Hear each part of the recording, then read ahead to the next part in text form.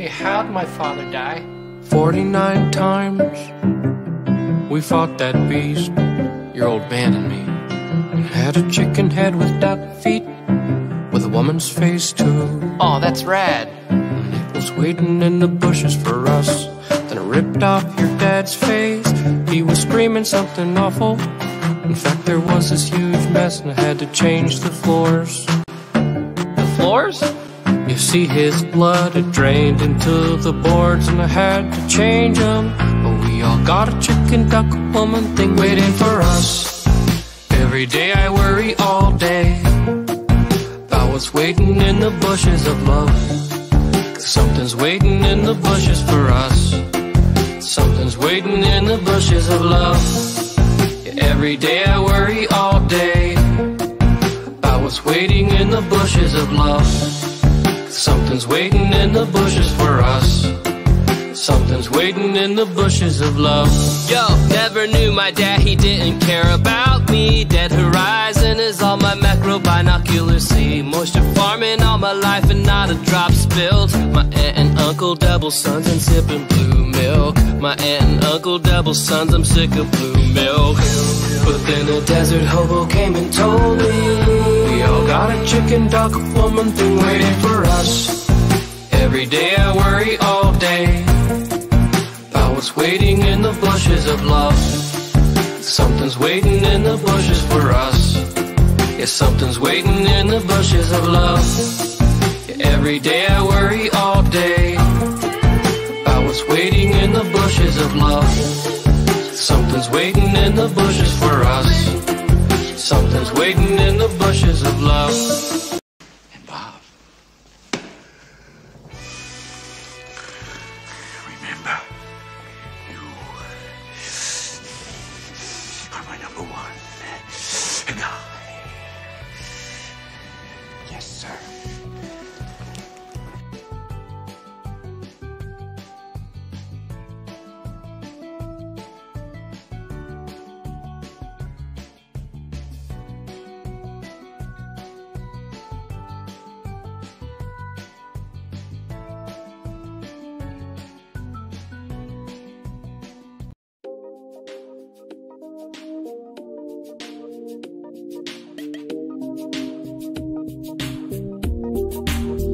Wear that outfit again.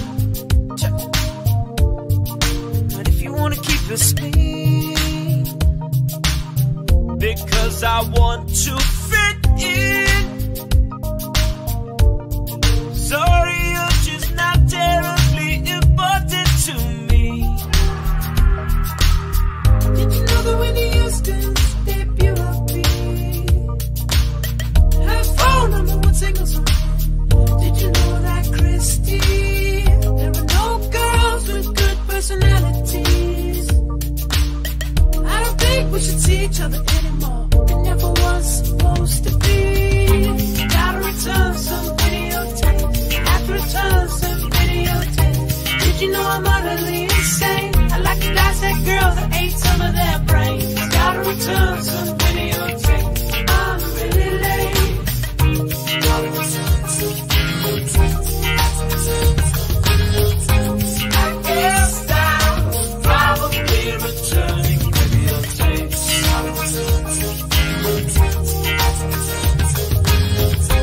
I guess I'm probably returning videotapes.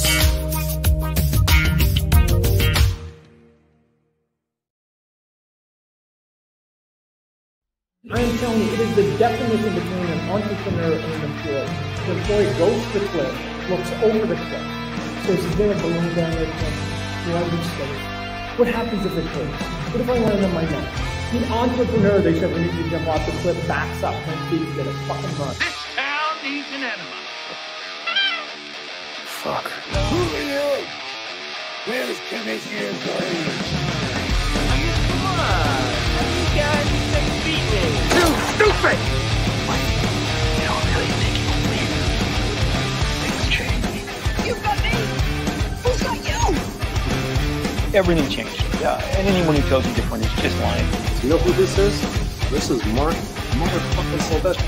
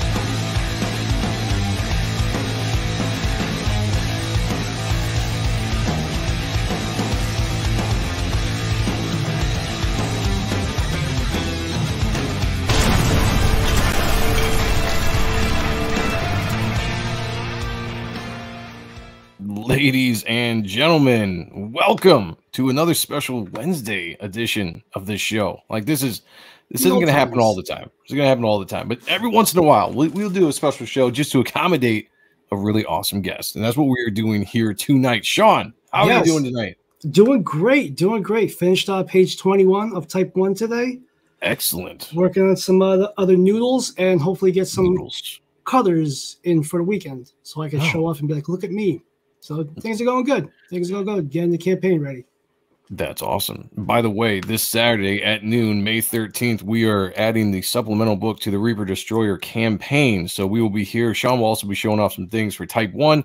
So tune in, hang out with us this Saturday for a few hours. It's going to be a good time. It's going to be fun. It's going to be a good book. Say hey to the chat real quick before we start the show. We got here in the Steadfast was first. Hail. Hail, brother. Good to see you. We got Mark, member of the channel, says, ask Aaron how he got on Gen 13 at Wildstorm. We will definitely do that. I'm going to tag that just so we don't forget. We're going to get into that. Member of the channel, Tarks9 is in the house as well. Says, hail Aaron and WOG Blood Hunters. What does WOG stand for? Am I dumb? Wraith of God. Oh, see, I'm dumb. You guys can't break down stuff like that. I just, from my brain doesn't register letters when it's supposed to be an abbreviation of a title. I don't know why. It doesn't. Good way to start it off. That's a horrible way to start. Duck Bacon, member of the channel, is in the house as well. Hail to you, brother. Yeah. We've got Wiley J Draws. Love it. Samurai Wolf is now available on a Region 1 DVD and Blu-ray. A great spaghetti western inspired samurai film worth your time if you love great movies. Oh, that we do. I do love the old. We'll try to bootleg it somehow. No, I'm kidding. We got Agent Cub is in the house. He said, "Oh man, I can't believe I've missed the show." You did. You missed. I can't wait. Yeah. It's we're restarting just for you, buddy. We got Pizza in the house. Pizza. We can't pronounce his name right, so he told us just call him Pizza. So that's what we'll do. Pizza. Hail, brother. Good to see you.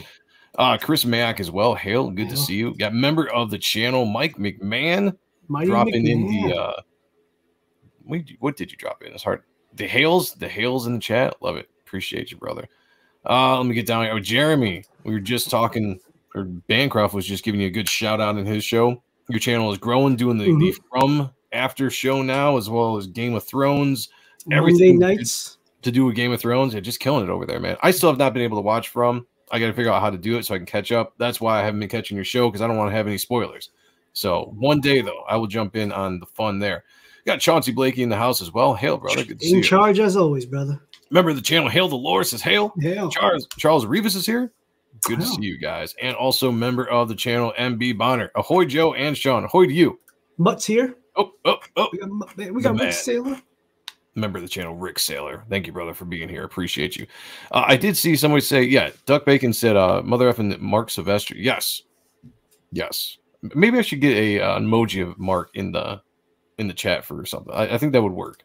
I'm gonna work on that. Yeah. Oh shit. Yeah, absolutely. Hit me up, man. DM me. Let me know how we can do that. That'd be awesome. All right. Wednesday night. I'm feeling good. Special day. Welcome to Art and Stuff. 20-something years in the business on technicality. Jersey's finest. Editor extraordinaire. Hispanic god on paper. Creator Type 1. The only one except no duplicates. Sean Ahrendt. With me as always, my brother Not. I'm very talented, very sexy, very distinguished, always narcissistic, but never vain, staunch defender Rob Liefeld, and Gina Carano, and a lover of all things 90s. Joseph Michael Sonntag, or Joe M Sonntag if you prefer, or as the Pope likes to call me, JMS. Welcome to the show, and as always, what an awesome show it is we have for you tonight. We do have Survive Infinity 0088 just jumped in. Hail to you, brother. But we have an awesome guest. We're wanting to talk to this dude for a while. You all know him. You all love him. Sean, do you have an intro? Oh yeah, he's worked at Marvel. Yeah, I'm taking your thunder here. I'm gonna let you get Malibu, CrossGen, Dark Horse, with his own creator-owned comic, Wraith of God on Part 2. He's killing it. He's super inspiring. I'm very jealous of the talents that comes out of his hands. Truth, Mr. Aaron Lopresti. Welcome to the show, my friend. How you doing? Man. Thank you for having me. Great. Absolutely. Thank you for coming on. This is great. Yeah.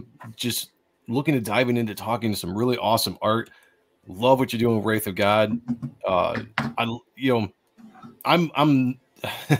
I'm new to the party when it comes to when it comes to you and your art. I'll say that. Sean goes farther back than I do. But I've been in and out of comics, so I've got to get into, or I've got to know you a little bit better since the Comicsgate thing happened, and just really kind of diving into your stuff. And I absolutely love it. I love some of the new stuff you're doing right now.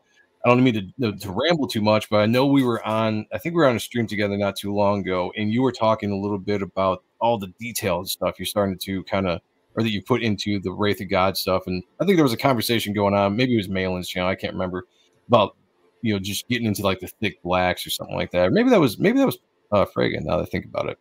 Regardless, I love your stuff. Kind of reminds me a little bit of Wrightson. Rambling on here. Very excited. No, I mean, it's like trying to remember which show, you know, any of us have been on at any given day is pretty hard. It's hard, right? Yeah, I don't so even many. remember. So many. Yeah, so anyway, sorry chat, didn't mean to ramble on there, but I'm excited. I'm excited to talk art. Like I'm really, the last couple weeks we've had on some great guests. They were just here, great artists to talk art, and that's what we do on this channel, and that's the thing that gets me the most excited. And we're going to dive into that. So I'm going to throw the show to Sean. I'm going to handle the chat for a little bit, and we're going to get rolling. Sean. Sounds good. Again, like I was saying before the show, what's your origin? What got you in the comics? What inspires you to get to the drawing table every day to create? Well, where do I begin? You know, as a kid, I always drew from as far back as I can remember. And I was, you know, from my era, you know, I really grew up in the 70s. I was a young adult in the 80s. And the 60s, I was a little tiny kid. I was born in, you know, 64. So I didn't really get to experience the silver age of comics or any of that stuff. But I did see it in retrospect, you know, once I got a little older in the 70s. And when I first discovered comics, I don't know, I was 11 or 12 years old. I went from, you know, drawing the Flintstones and Popeye to just being obsessed with comic books. And then so I just sort of got my attention, and my focus was all geared into becoming a comic book artist. And some of the guys that I don't know, it was about, you know, 76 when I was 12 in 1976. So you start becoming a little bit more aware of who drew what and who your favorite characters were and all that kind of stuff. And I had discovered Wrightson and on Swamp Thing retroactively. But at that time in 76, he was working for Warren Magazine. So I would see a bunch of his creepy and eerie stuff, which was, you know, the best comic book stuff he ever did. So and then I went back and just rediscovered Swamp Thing and all those kind of things. But I became obsessed with Wrightson and Neil Adams and Barry Smith to a lesser extent, but still, you know, his Conan work and all those guys were off doing, you know, they had used comics as a springboard and then kind of went into doing their own self-publishing and portfolios and prints and books and things like that. And that was kind of how I charted my life. You know, I was like, okay, I'm going to do that. I'm going to get in comics, going to be a huge name. And then I'm going to jump in and do what these guys are doing. And I got, I don't know, I got to about my sophomore year in high school, and I had always been a huge film fan as well as a, you know, comic fan. And we had an English instructor who was like really big into film, and he had started a film program at my high school. So I started taking those classes my sophomore year through my senior year. And by the senior year, I had made a film with a few friends of mine, and we had won a regional award. So then I started thinking film school. And long story short, I ended up at USC Film School in the mid 80s after, you know, going to school for 1 year in a traditional sense and not doing that great, reevaluating, going to community college, getting my grades back up, and then ended up at USC Film School for 3 years. And then funny thing is, when I got through all that and I was in the process of trying to, you know, make it in Hollywood, you find out that it's not easy. You know? Right. And, go figure. Yeah, exactly. Can you imagine? And, you know, you think about getting a production assistant job on a film, and they were paying like $250 a week living in LA, even in the mid to late 80s, that was nothing. Right. And yeah. So it was like, it was really difficult to find to break in and actually make enough money to make a living and work your way up. So I got frustrated with the whole process and thought, you know, maybe comics weren't such a bad idea after all.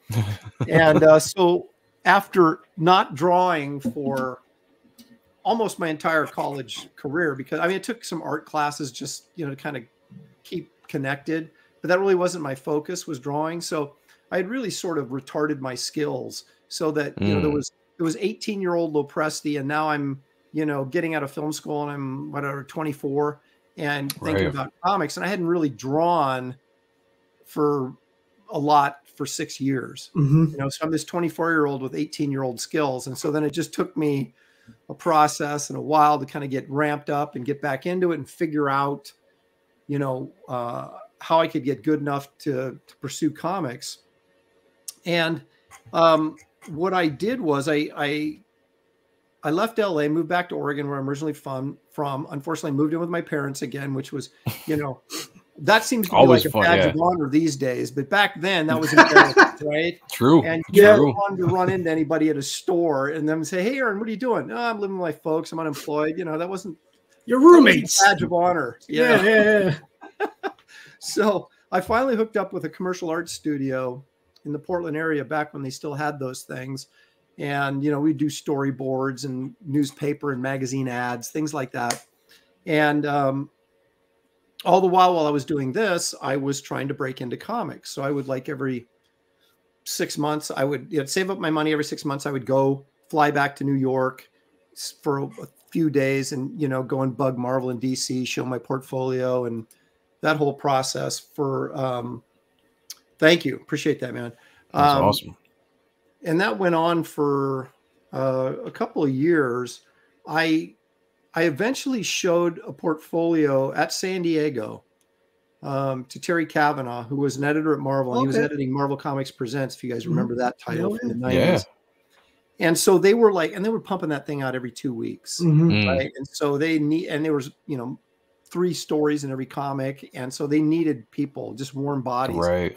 And so he looked at my portfolio and he said, you know, I might be able to use you on Marvel Comics Presents at some point. And I thought that's awesome. I'm hired. Yeah. Right. Yeah. Greatest thing ever. Where's Stan? Yeah. Where's Stan? There was no internet or anything, right? So I'm calling Marvel all the time, and you know, you're not getting anywhere, right? So that's when, like I said, I started saving up and saying, well, I need to go back there and sort of reestablish myself. And I got to be friends with the receptionist at Marvel. You know, I knew what I was doing. I was like, okay, she's the one who opens the door. I got to get in good with her. Sure. So she started, once I got to know her, and, you know, she kind of like had pity on me, you know, my whole situation. I would go, and without an appointment, and there's all these people sitting in the lobby, and she would just buzz me in. So I get my little Marvel sticker and she'd buzz me in. I'd go in, and then I would just wander around the offices until I saw an editor with the door open. And then I'd go in and bug them until they kicked me out. And eventually, you know, I was bugging Cavanaugh so much. I was like, yeah, I remember you told me at, you know, San Diego last year that blah, blah, blah, you know. And so he finally, you know, threw me some work, and it was in What The? I don't know if you guys remember that. Yeah. The humor, parodying their own characters. So I started writing and drawing Forbish Man stories. That's my dog. Sorry. Nice. Got to have the dogs involved. I love it. Yeah. So I started writing and drawing Forbish Man stories in this anthology. And then Renee Witterstatter eventually took over the book. And then so she became my editor. And I did that for probably 2 years while I was working at the commercial arts studio. And I finally thought I got in to where I was going to do a regular book. And that was, they were giving me She-Hulk after Byrne left. And this was Renee Witterstatter giving it to me. And then John Romita Sr., who was the art director there, was like, nah, this guy's not ready for prime time yet. He needs, you know, to work on his, and he's right. He's absolutely right. But you don't want to hear that, right? When you're this young guy, you're finally getting this. It's always a crushing thing to hear, but most of the time it's right. It's for your best, Yeah. And so about that time, Malibu was launching Ultraverse, right? Nice. The dog is going nuts. It's like a full moon or something. So Shelly's out there going, quiet. He's on TV, you know. But anyway, so they were trying to get me to come over and do the Ultraverse. Well, when I found out I wasn't going to get She-Hulk, I got really ticked off. And I said, well, screw you guys. I'm going over here. And the interesting thing is Malibu offered me, let me see, at the time I was getting paid, I think, $85 a page for pencils at Marvel. Maybe 75, somewhere in that neighborhood. Okay. They came in and offered me 135 a page. Oh, holy hell. Yeah, done. Score. And right. So I left, just walked away from Marvel and went and did the Ultraverse. And that was, 93, I think. And I started in 92. It started getting published in 93, I think. And he did some amazing Spider-Man stuff with Bagley when he was it bi-weekly, or they're doing twice a month, I think? Yeah. That was the first Marvel stuff the straight stuff, because not the humor stuff, but the regular superhero stuff that I got. And it's funny, backtracking a little bit. Renee Witterstatter was really good friends with Michael Golden, and she still is. But she started putting me up when I would go to New York, and I'd stay in her apartment and, go into the Marvel offices. Well, Golden, I don't know. I think he might have been worried that I was, hitting on Renee or whatever, so he was over there all the time. So that gave me the opportunity to pick his brain. Right. So I was talking to Golden all this time. He was art director at DC at the time. And so he went over my stuff and basically told me what was wrong with it. This is why you're not getting work, and we went through, and for the first time in my life, it actually made sense, because you have editors will tell you stuff. Right. And a lot of times you're like, I'm not sure what you're telling me. I'm not sure what you're saying, Right. It needs to be more gritty. You're like, well, what does that mean exactly? Yeah. So he it just like the bells went off, right? So that I would always go in the middle of the week, stay the weekend, and then leave in the middle of the next week, on these trips. So I had the weekend there, and based on what Golden had told me, I went and redid, or I did some new sample pages over the weekend, like a 3-page Wolverine Hulk thing. Oh, nice. And made it super dynamic, and all this kind of stuff. And so then Renee took me in to meet with Danny Fingeroth. I showed him the stuff. And that's when he gave me those Spider-Man backups. And so I did a ton of those. And I will say, I think I got fired twice by him. And I kept, no, because it was weird, because I got the job, and it was like the weight of the world was suddenly on my shoulders. I'm like, I'm working for Marvel. I was like, this has got to be great. And I just talked myself into doing some of the worst work of my life. Psyched yourself up too much. Yeah, the pressure was too much. And so he would go, Aaron, I just don't think you're getting it, man. I don't think I can use you anymore. And I'd go, okay, I understand. I said, let me do a couple more samples. I think I've got figured out. And so then I would do samples at home under no pressure, send them in pretty good samples and send them into him. And he'd go, okay, yeah, you've got it. And then he would give me another job. And so that went on. And finally, I did like a Darkhawk annual and things like that. And then the She-Hulk thing came up. And then, so I was building my way up at Marvel, but I really got ticked off about the She-Hulk thing. So when the Malibu opportunity came, and it was for considerably more money, I took it. And the great thing about Ultraverse stuff was that I had no pressure at all. These guys were not on my back. They said, do whatever you want to do. We're happy to have you, kind of thing. Nice. And they were incredibly supportive. It was almost like working for your mom, and nice. So I was able to finally do what I thought was probably my first really sort of professional level work, which was Sludge, monster book for them. I remember Sludge.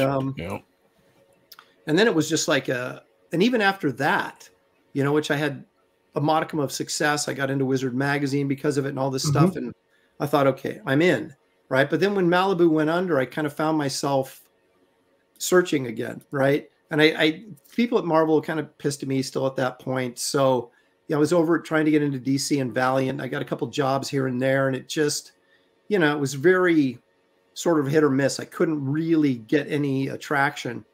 And finally, I'm sorry, you did some Exo Manowar covers, right? What did I do? No, I did Turok. I did a Turok cover and a Turok story over there.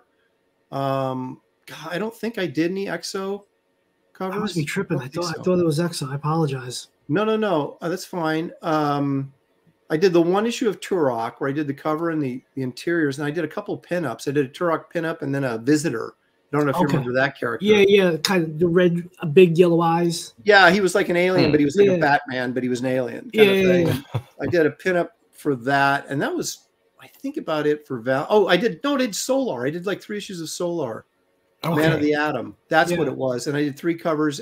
I did the covers and the interiors for those, and but I finally got offered this book called Tachyon over at DC. And he's John Byrne actually took him later and put him in with the New Gods. But so we did this series, and it was so bad it got canceled after like 7 issues. And Paul Kupperberg was writing it. And I actually thought my artwork on it was pretty good. It was the best stuff I'd done at that time in my career. But the word on the street is that he was an editor at DC, working as a writer for another editor. And the editor was telling me, look, this fights, this scene kind of blows, go in and do whatever you want. So I would, I'd go into this big fight scene or whatever and just reorchestrate the whole thing, send it in. Kupperberg was pissed, but the editor was like, yeah, this is better. And so what I heard through the grapevine was that because after this got canceled, I couldn't get any work. I couldn't get arrested. And what I heard was that Kupperberg was telling people, I don't know, maybe he's watching this show right now and he'll deny it. But what I heard was that he was telling other people around DC that, that this was my fault. It wasn't his fault. The reason the book stunk. And so anyway, I basically got blacklisted at DC. So I went about 3 months without work and finally weaseled my way back in at Marvel. And I had been doing some stuff for Image. I know someone asked earlier, they wanted to know about the Gen 13 stuff. And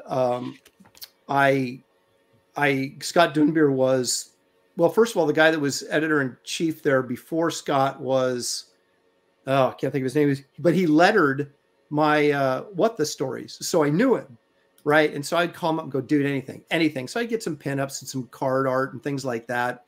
And then Scott Dunbier took over, and I'd known Scott since he was an art dealer for years.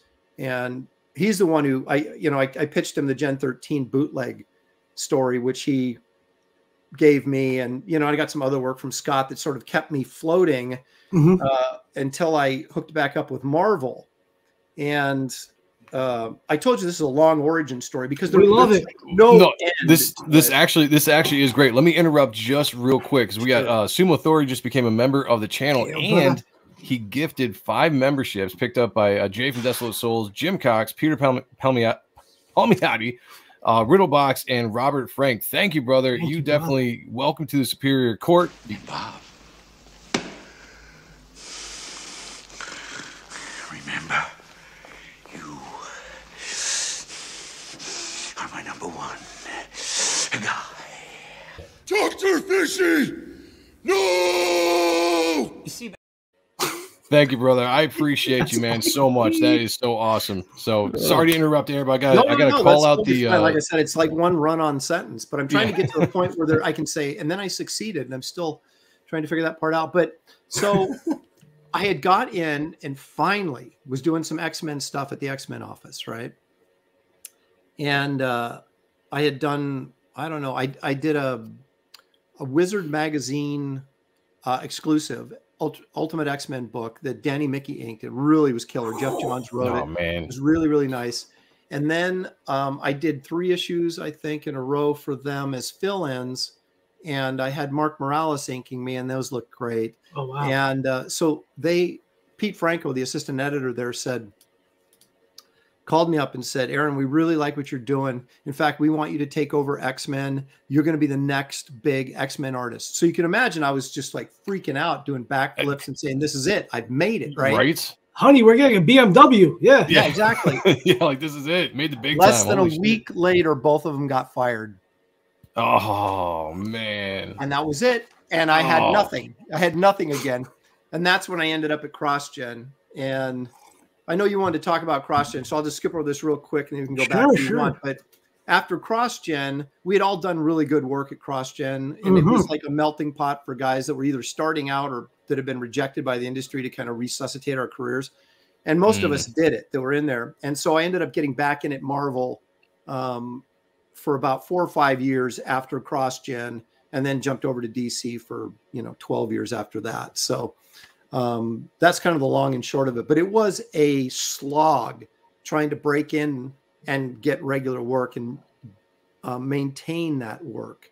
It was really a challenge. The thing I'm hearing is determination. Like, don't quit. Yeah. Like there's a lot of young upcoming artists. It's you may not get that break here or there, but you just got to keep on it. Like, take the shot, just put in the work, and just don't give up on your dreams. That's right. EVS got those guys fired, and I remember I didn't know that. I was at a show in the sex thing. Yeah. Not the hidden thing. Easter eggs. For him personally, he had reasons to dislike these guys, but it just so happened that it ended up crushing my career. That's just crazy. But I was sitting next to him at a con in Phoenix, and he was telling the story about how he got Pete Franco and the other gentleman that was the lead editor got him fired by writing this stuff in the panels, right?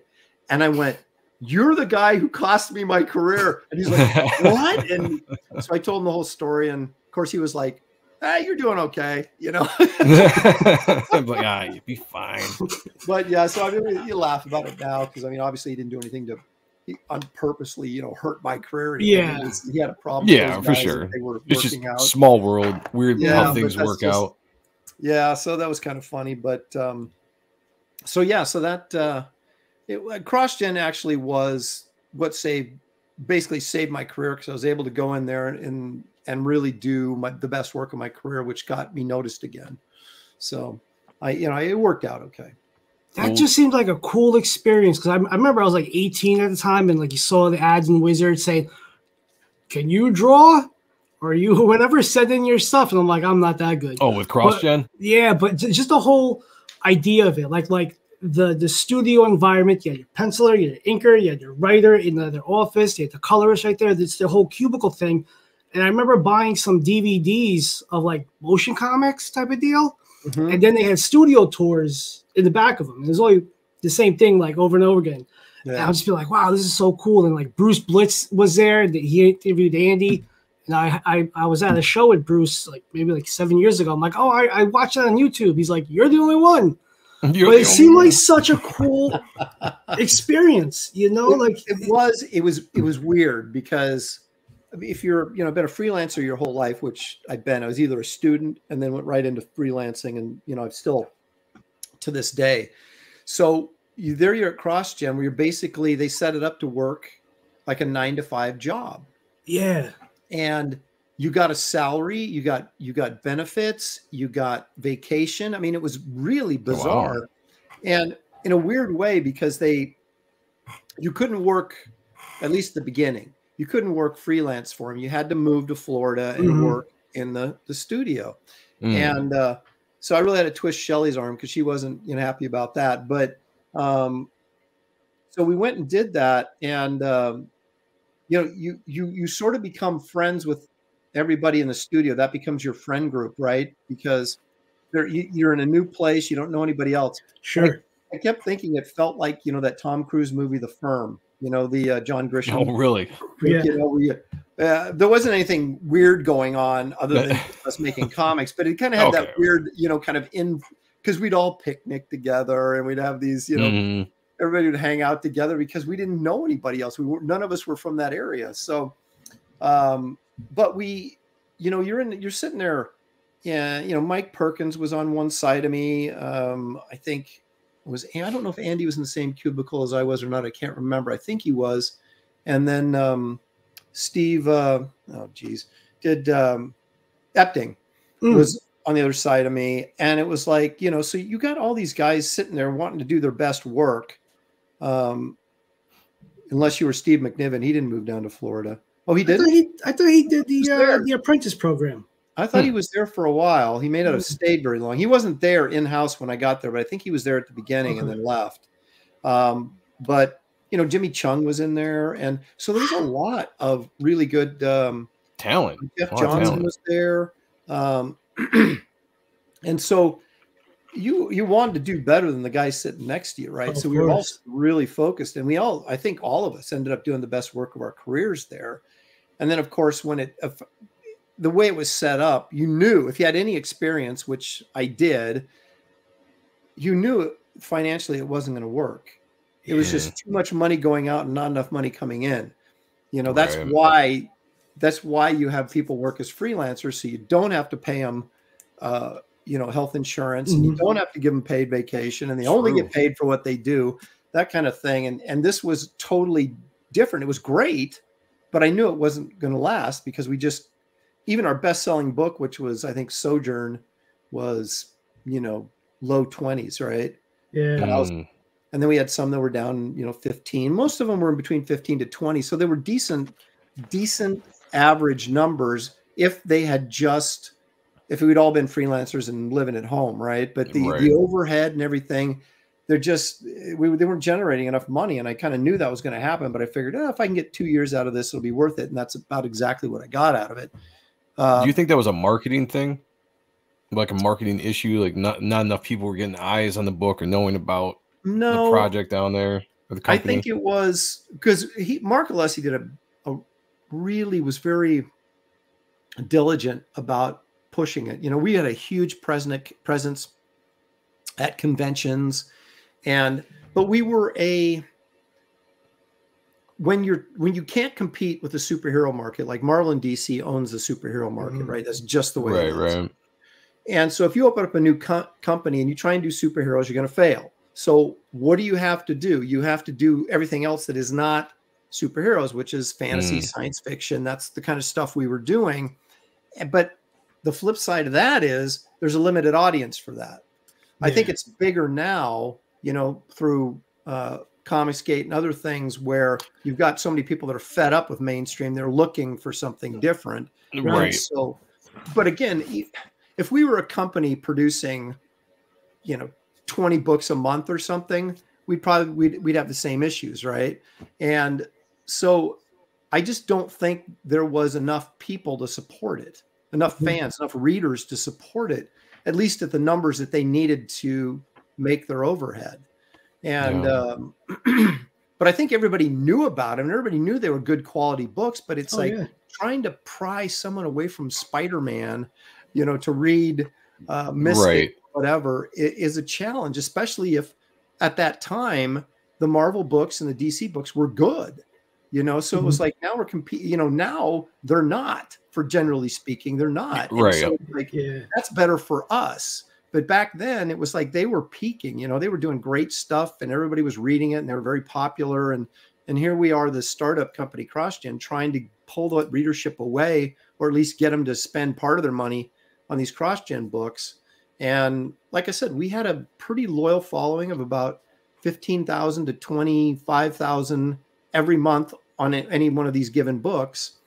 But you start expanding, and too quickly, which they did. And again, we have these great health benefit packages, which were awesome. Sure. I've never had that before in my life. And that would have been sweet. Sign me up. Yeah, he's got this huge, warehouse basically that we're all housed in, and he's paying rent on that and electricity and everything for that. And then then he had office employees as well. We didn't have editors, but there was he had a couple of receptionists. We had some people that took care of the healthcare stuff. There was a lady and I think another guy that did that. And then there was some other people in the office. And so, so he had all these salaries he was paying out, plus all of us were on salary. So, it was just, like I said, it just wasn't a financial plan that was going to work in comics, because it never has. They've never done that in comics, right? It's always been freelance. Even at its inception, comics were freelance. So that eventually just, did them under. It was a ballsy move to make everything so cohesive and intertwined within each other, story-wise, or trying to. And cool, but like you said, they kept doing more books and more books. It's like it's kind of hard to keep up. Maybe. Yeah. Well, it was a tremendous creative experience because, first of all, we didn't have any editors, and editors nowadays seem to be very young and inexperienced, and it wasn't like back in the day where you had these like Archie Goodwin and guys like that that really knew what they were doing, right? And so we sort of eliminated the editors, and what they had was the writers would get together and have writers meetings, and everybody would bring their script, and they would basically edit each other, right? Oh, okay. And so then the writers would come out and say, okay, this is what we're doing. And then I would meet with my writer, who was in this case with Mystic, was Tony Bedard. And I'd go into his office and we would talk about, you know, the script, and then, hey, what did I want to add to it, if anything? And, or do you have some ideas that I can incorporate, that kind of thing. And so he would always, you know, incorporate some of the stuff I wanted to draw in there to make it more fun for me. Right. And then, then I would go and draw the book, and I'd hand it to my inker, who was Matt Ryan, who's terrific. And I said, you know, I'd say, Matt, this is what I'm going for here. You know, I could just like literally walk over to his desk and say, this is what I'm going for. That's cool. And then he'd ink a page, and I'd come over and look at it and go, yeah, that's great. That's exactly it. Or, hey, how about try this? And so we had complete control over it. And then it would go over to the colorist, who was sitting just in the other cubicle right next to me. And I'd say, this is what I had in mind for this scene. Do this, or, you know, and then he would do whatever. And I'd say, yeah, that looks great. How about change this to that? And so you had all this stuff, all this talent was just right there, so we could communicate with each other and come out with the best product possible. And we did. The books were great. Beautiful stuff. From the pencilers, the inkers, the colors. Your coloring department was nasty. Like you guys were, like Marvel and DC were chasing you guys at the time, because there was some top-notch shit coming out. Yeah, Laura Martin was there. Oh yeah, and you know, just trying to. I can't even see. Now I'm forgetting other people's names. So watch this going. Thanks a lot, Aaron, for forgetting me. But we had great colorists there, really good pencilers, and really good inkers. I mean, we just had really good talent there, and it's unfortunate that it wasn't able to sustain itself. Real quick, I just want to give some shout outs to some of the members that jumped in the channel that I didn't get to earlier. We have RJ, member of the channel, Sheldon Martin, member of the channel. We have Henry, who actually he's got a question marked in there, but Josh 1945, the Green Laser, and new member gifted by Sumo Authority, Jim Cox. Welcome to the chat, guys. Good to see you guys. Also, Clayton's in the house. The man, the myth, the legend. Everybody go check out his new book, Borak. Did I pronounce that right? But it looks awesome. It's nice. Looks awesome. Looks awesome. All right. On with the show. Sorry, I just had to do some management of the channel. I know how it goes. I know how it goes. I saw Cullen in here in the chat, says Aaron's favorite subject, yesteryear. Yesteryear. He's right, man. Gotta reminisce. You know, I reminisce probably way too much. The good old days. Yeah, the good old days. Now, cross-gen, so when I was into comics before, and I've been in and out of comics a couple different times throughout my life, but like you said, the superhero market, like I was really big into, you know, what Marvel and DC to a certain extent, but what Marvel was doing and then what Image was doing. They had their superhero universe in the 90s that they were creating. So yeah, that must have been really hard with that kind of market, you know, being saturated. Like you had those three, primarily the two, but you had those three just like soaking up the superhero movies or the superhero comics. And I saw somebody, was it Bretsky the Great, I think, said the world or the industry was not ready for non-superhero books at the time. And maybe it would be more success nowadays where it's a little bit more open for that kind of content. Real quick, Jim Cox gifted 5 memberships to the channel. Thank you, brother. Thank you, man. We got Cullen, Jeremy, Chris 827, NPC Oasis, and Cosmic Studios, and Aldous all picked up memberships. Welcome, guys. That definitely gets a Dr. Fishy. Dr. Fishy! No! You see, and Bob, remember, you are my number one guy. Welcome, and thank you so much, brother. I appreciate you. Thank you for the support, everyone. That's great. That never gets old. I love that. I love that Jack Nicholson. Making fun of Jack Palance. I wonder how Palance felt about that.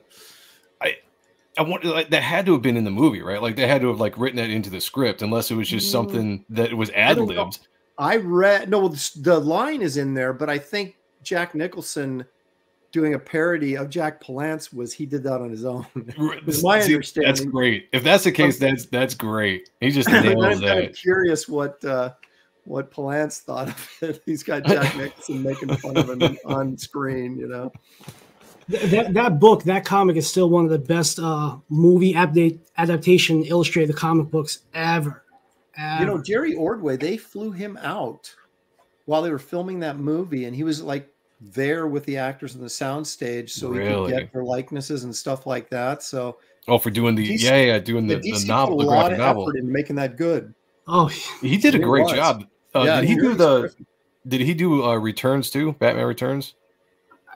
I don't remember. I'll have to remember. I just know he did the first one. Yeah, I remember that both the graphic novel comics adaptations of those movies were fantastic. I remember as a kid picking them up and reading them quite a bit and just falling in love, because I was a huge Batman Returns fan when I was a little kid. But Chris says Nicholson is still my favorite Joker. I love his portrayal of Joker. Like it was still to this day probably my favorite.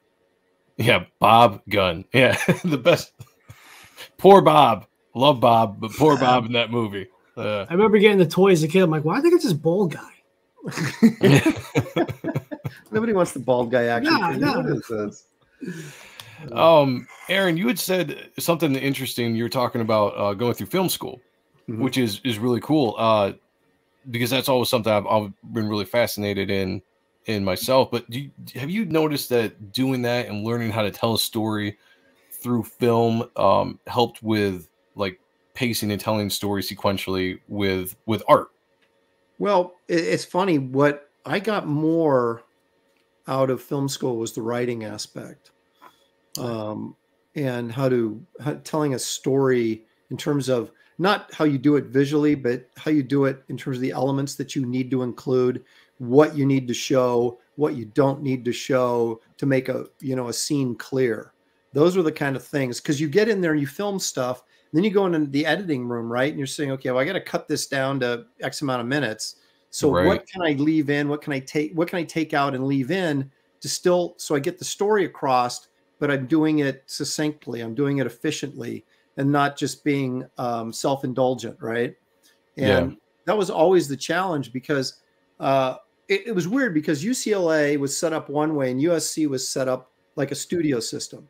Okay. UCLA was more, hey, if you can scrape together $10,000, you can make an epic if you want, or if, but at USC, it was like, they didn't care how rich you were, how much money your parents had. You had to operate under these parameters, like you were working for a studio. So you had to, like we had our second year film projects, which were, was 310 was the course number was 310. And they were, you'd get a partner, you'd partner up with somebody, and one of you would shoot 1/2-inch video and the other one would shoot 16 millimeter film. Right. And so I shot the film on mine and my partner did his film and video. But what we did was you had to bring it in at 8 minutes. It had to be 8 minutes long, 8 or maybe it was 9. I can't remember. Okay. Well, my cut on my last film, or my final film, was 13 minutes. Right. And I was not going to budge. I was like one of those guys. Right. And integrity. Right, exactly. Artistic integrity. And they would always preach this balance between, there's artistic integrity, but it's a business. It's like comic books. You either hit the deadline or you get fired, unless, or unless you're so fantastic that they will let you bleed along for a while. Unless you're bringing in lots of money. Right. Right, exactly. Yeah. So they really pushed that. And what happened was they would do this, and I'm surprised more people weren't at each other's throats, but they would set your partner against you, okay? Because your grade was tied in together, okay? So if I said to my partner, John, I said, I'm doing 13 minutes. I don't give a rip about my grade. And he's like, well, I give a rip about my grade, right? And so the teacher would go, well, because my partner edited my film and I edited his film, okay? Oh, so gotcha. I could not interfere with him editing. So if he was told to cut it, he cut it.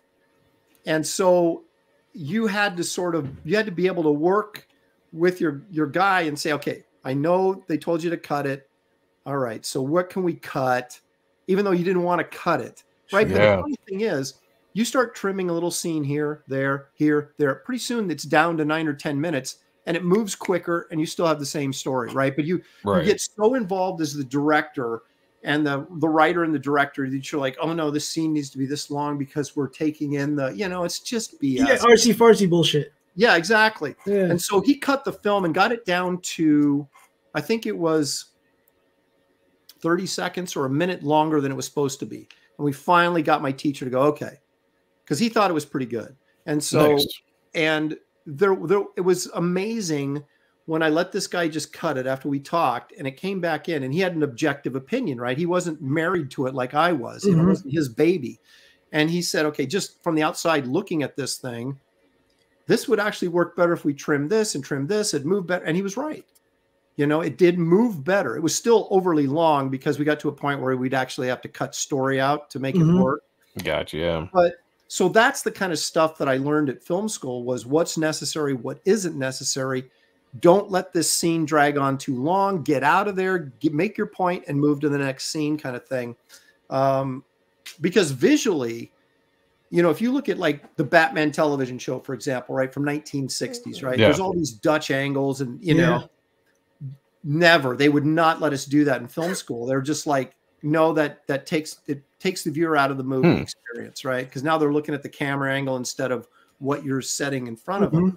Okay. So we got to be really good at what they'd call mise en scène, which is just basically moving in front of the camera, creating depth within the shot rather than moving the camera, but moving the actors, right? And so when I got out of film school and then went back trying to get into comics, my sensibilities were way different than they were when I went in.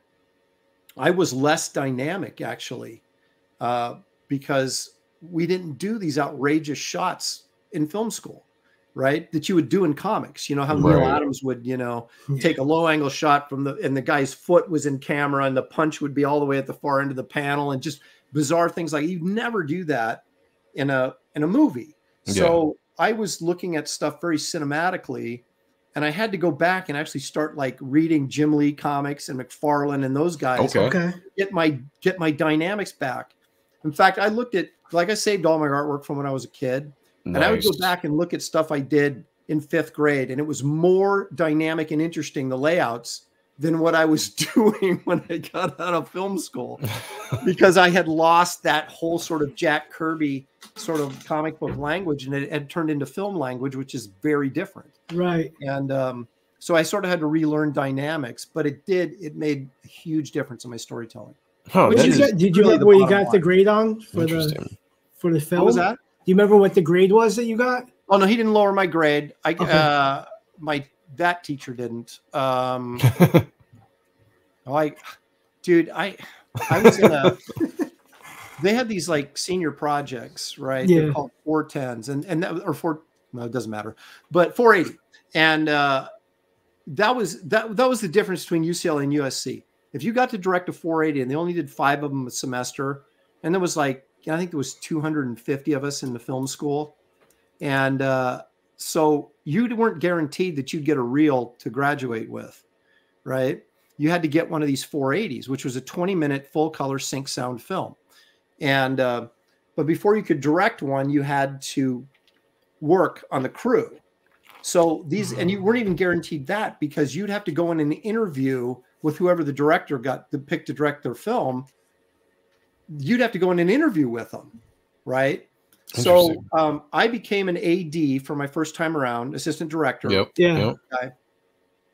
And people would be a cameraman or director of photography, different whatever.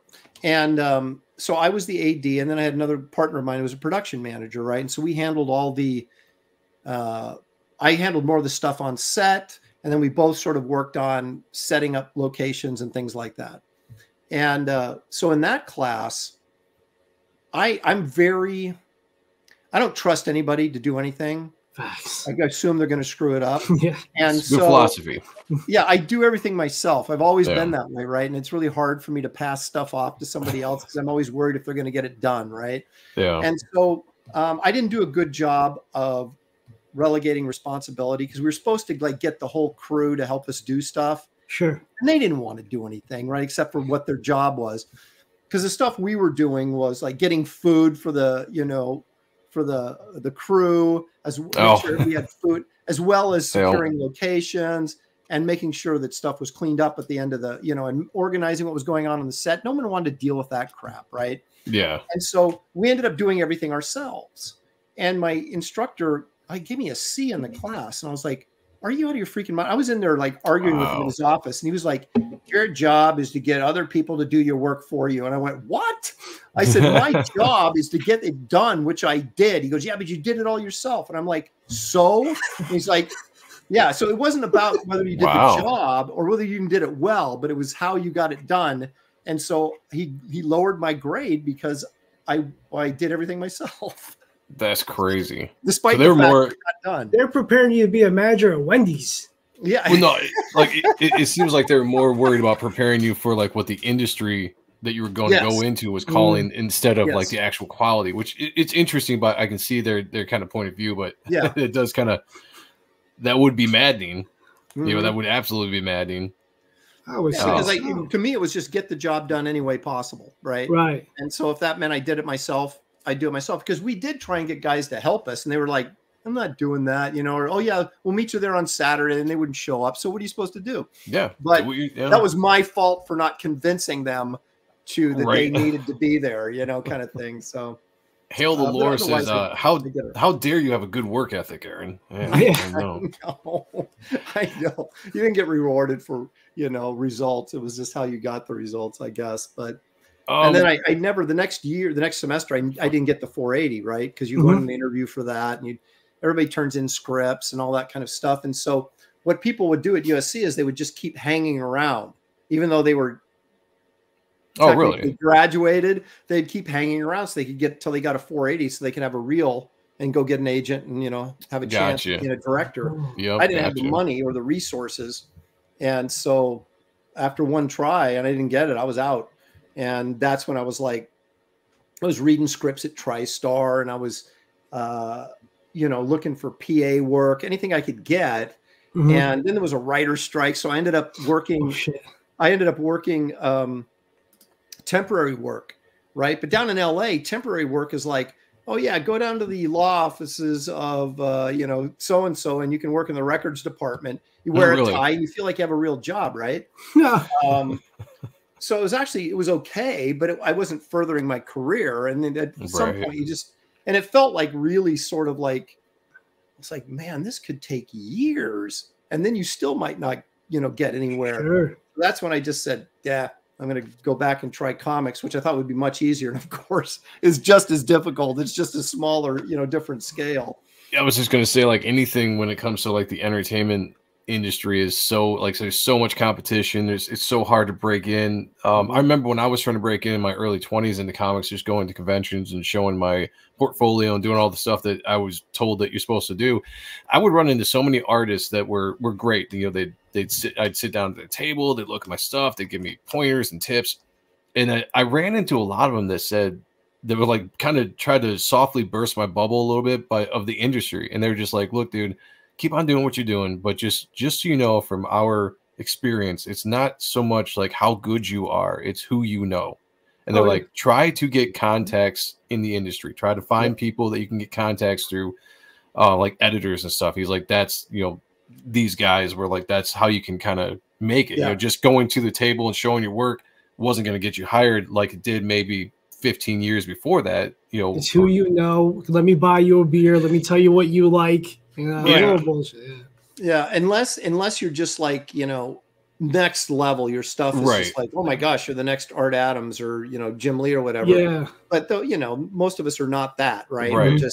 And so just being good was not enough. You know, it's like, why should they hire me instead of that guy? Well, because they know that guy. That guy went out to the party with them last night, bought him a beer or whatever. And that's extremely, that's really true. And I mean, I was able to, like I mentioned in my origin story, I was able to, back in the day when you could go to Marvel and you could get buzzed in and you could wander around the office and bug people.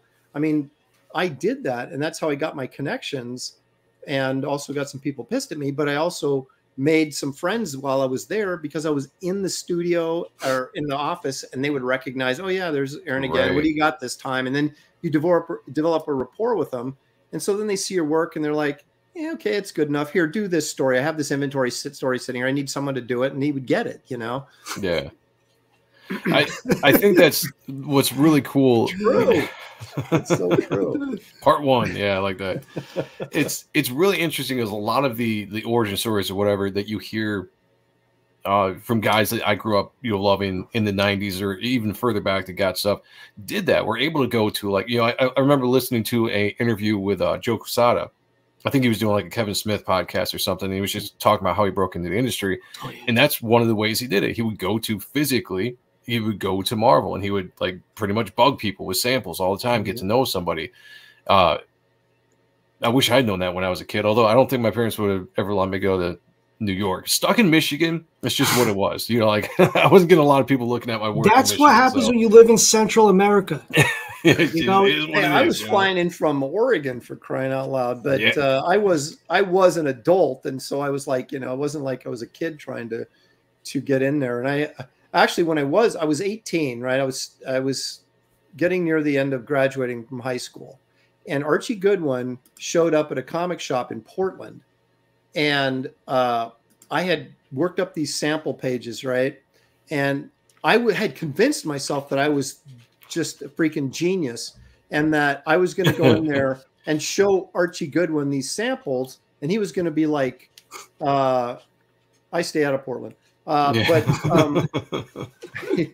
I was going to show him these samples, and he was going to hire me. And so I was like telling my mom, Mom, I don't know if I'm ready to go to New York, but you know what? I'll do it if I have to, kind of thing. I was already had this planned out. Right. And so I go and I meet the guy at the comic shop. I show him my portfolio. He looks through it and he goes, yeah, I'm not, he goes, you should talk to other artists to get some feedback. He didn't give me any feedback. Not only did he say he didn't hire me, he didn't even give me any feedback. He was just kind of like, I don't really do this. And I'm like, oh, okay, I'm sorry. I had one bad dumb idea at 21. Jim Lee was at a local New York show. It was right across from the Garden. And I did this pinup. And I'm going to ask Jim Lee to ink my pinup, and then he's going to hire me. So I'm like, are you doing, can you do this? He's like, nah, I got this charity thing. I'm like, fucking charity. But yeah, that fell through. Well, like I've told this story before, like when I was showing my work, again, I showed my work to a lot of artists, and they were great, And so when I finally got the courage to go show an editor my work, that was like the harsh reality of no more was anyone trying to give me a soft pat on the back and instructions. I went to, I think it was a Dark Horse editor. I can never remember, but I showed them my work after just showing like this artist over here my work and getting some really good encouragement, and went over to this dude, showed him the work. He like flipped through it in a couple seconds and he handed it back to me. He was like, yeah, you shouldn't be showing anybody your work right now. It was the Top Cow guy. Draw. I was just it was the Top Cow guy. They like crushed me. Like I was just like, oh man. It was the Top Cow guy, and I'm like, I think that guy's not even an editor. I think he's just selling the T-shirts. Like, how do you know? Like they don't have badges and say editor. Just behind the fucking I don't know. Like it, but yeah, that was funny. Yeah, but it's so true. I mean, it's happened that every time anybody that's shown their portfolio has got that. That's for sure. At least one time or another, it's like, yeah, well, you really need to work on this crap, son. Get out of here. That's pretty much what it was. I was like, oh, okay. Like, yeah, sorry to bother you, sir. No, go ahead. I was just gonna say I wanted to jump into questions when we get into the next part of this, because I know we had some questions racking up. And guys, I told you I tagged them all, so the questions I got in here, we will talk about it. But I wanted to bring up the first one that we did see earlier in the stream that Mark asked to you, how you got on the Gen 13 at Wildstorm. Well, I knew Scott Dunbier, like I said, when he was an art seller, and he had gotten the position of editor-in-chief over there. So I called him up, and I'm just like, dude, I need anything, because I was like, it had been like 3 months without work after that Tachyon fiasco at DC, right? And I was trying, and so he'd throw me pinups and, you know, cards and things like that. And I come up with this. I knew they were doing Gen 13 bootleg, right? Which was the second Gen 13 title. And I got Shelly doing the garbage. It's garbage. Oh, nice. Sorry. No, I got to take it out though. She collects it though, and I appreciate that very much. That is nice. That's a great team. Yeah, good teamwork. I love it. Yeah, it's a team for sure. And so I knew that they were doing these, you know, solo Gen 13 stories. But I knew they wouldn't, you know, hire me as a writer. I might be able to convince them to let me draw it, because at that point I'd already done Sludge, and I'd done, like I said, I'd done plenty of stuff in the industry. Right. It wasn't like I was, you know, this is my first job. And so I had talked to Carl Kiesel, who was in studio at the time with me, and I said, this is an idea I have. Would you be interested in, you know, co-writing it with me? Because he was doing Superman. I think he was doing Superboy, and he was, you know, Carl Kiesel was at the height of his popularity. And I thought, well, that'll get me in, right? Right. But he didn't have time to do it. So I said, okay, that's fine. So we had talked about some ideas. And so I just incorporated everything that I had. And then when we had talked about some of his ideas, incorporated them into the script. And I said, you're cool with me doing this on my own? He's like, yeah, fine, whatever. So I pitched it to Scott, and he actually liked it, because it was actually kind of a fun story. It was like, it was a combination of Island of Dr. Moreau and King Kong and Scooby-Doo. Nice. So you put all those elements in there. Sounds fun. It was pretty fun. And so he wanted to go ahead and do it, but he goes, I can't put you on this book as the selling point, because it was supposed to be, they had these big name people coming in doing these short Gen 13 stories, right?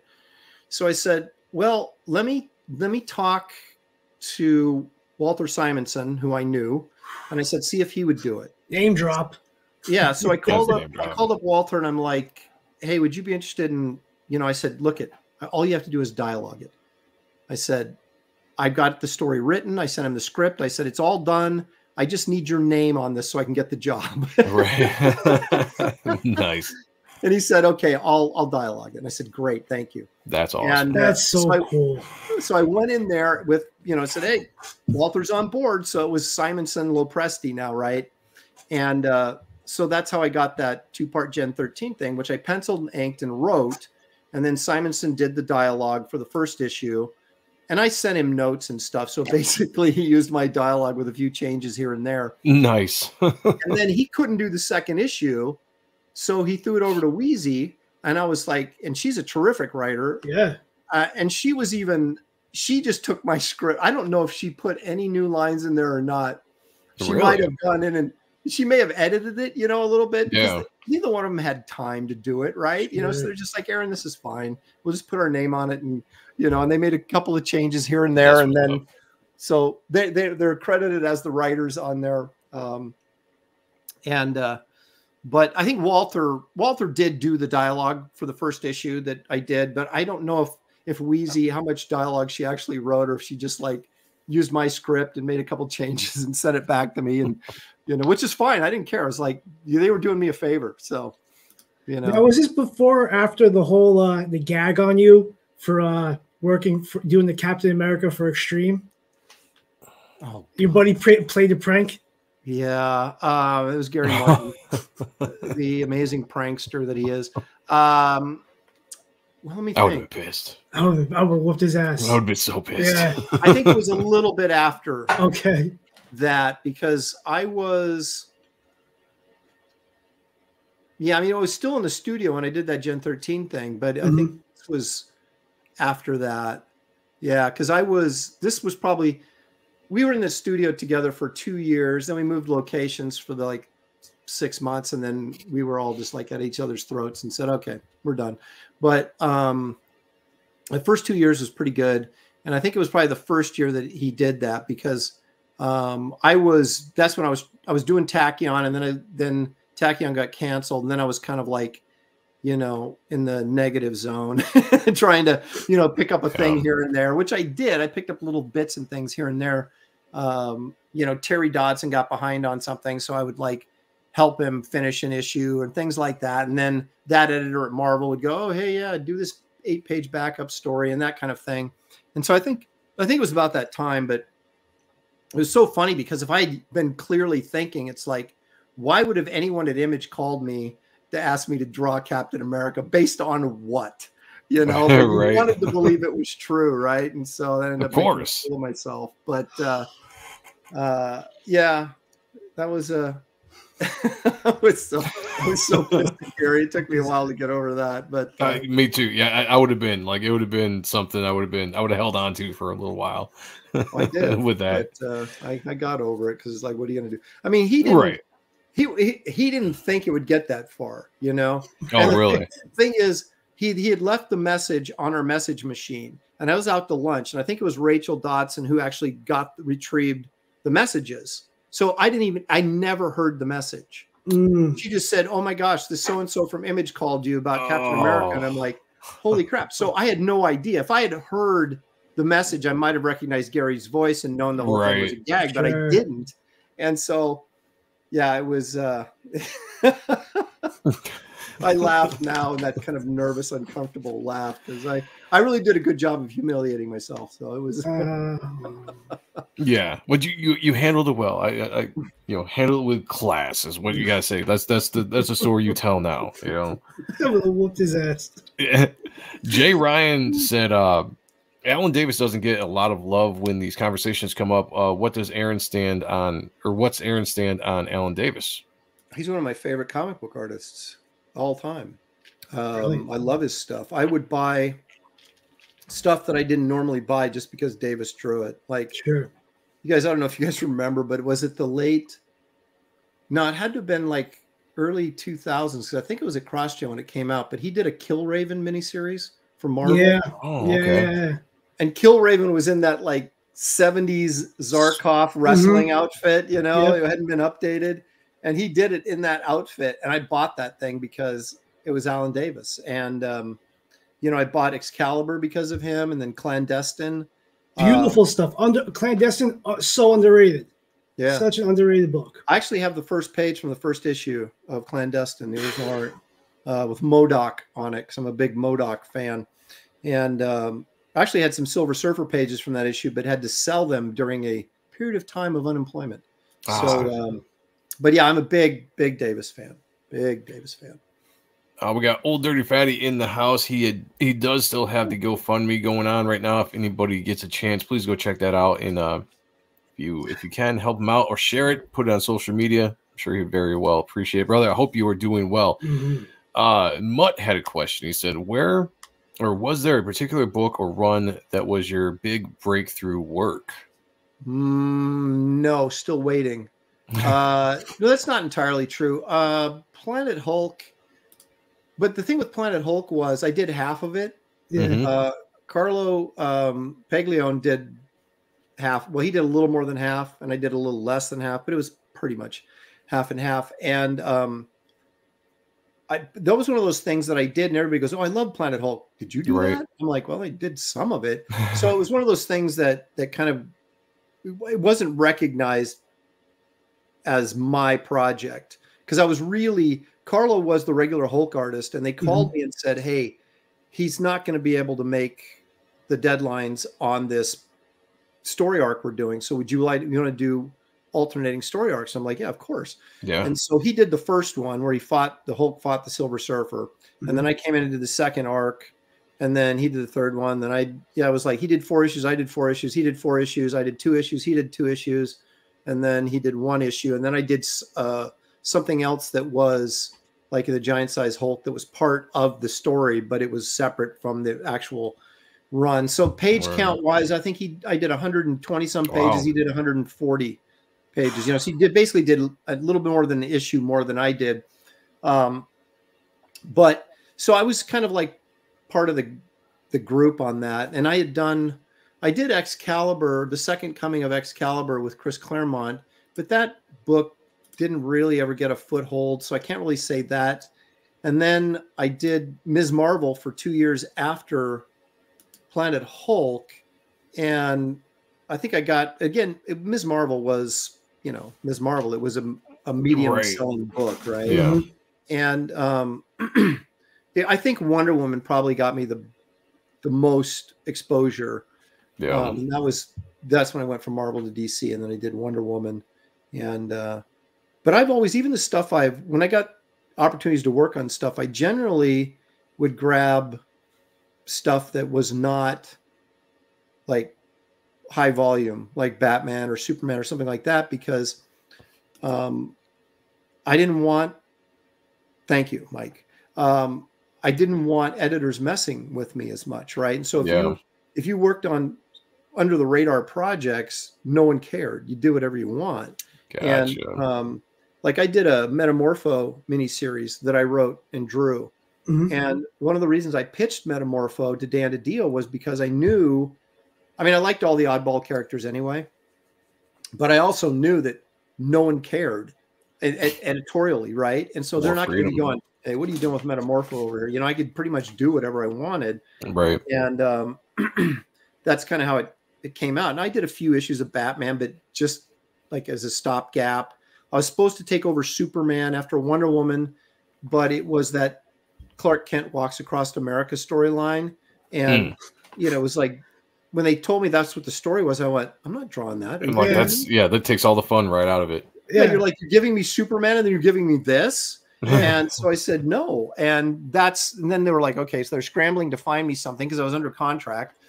And that's what I ended up doing with Dan Jurgens. We did the Justice League International. And that was actually a really good book and was doing really well.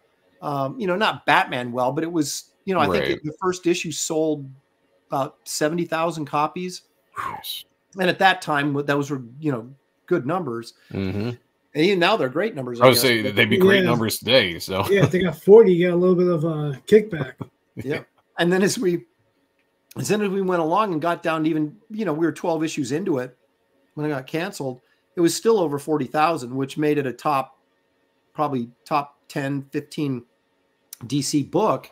But they had Jeff Johns' Justice League, right, with Jim Lee. And I don't think Jeff Johns liked the book. That was my understanding. Not that he didn't like my art or anything, but that he just didn't like that book. He thought it was goofy and had no business. It was like bringing down the seriousness of the Justice League that he was trying to do. And then they had David Finch was supposed to do his own Justice League series, which I don't think he ever did, but I think he ended up doing 3 issues. Batman instead. It was like 3 issues at best. Oh, was it? Yeah. So they were like, okay, we got too much Justice League going on here, so we're going to cut this book. And the thing is, Dan Jurgens and I both went to Dan DiDio and said, look, if it can't be a Justice League book, just change it. It's like a Renegade book, Renegade superheroes, because it had all the kind of goofy characters like Blue Beetle and Fire and Ice, and you know, from the original Adam Hughes and Kevin Maguire Justice League, right?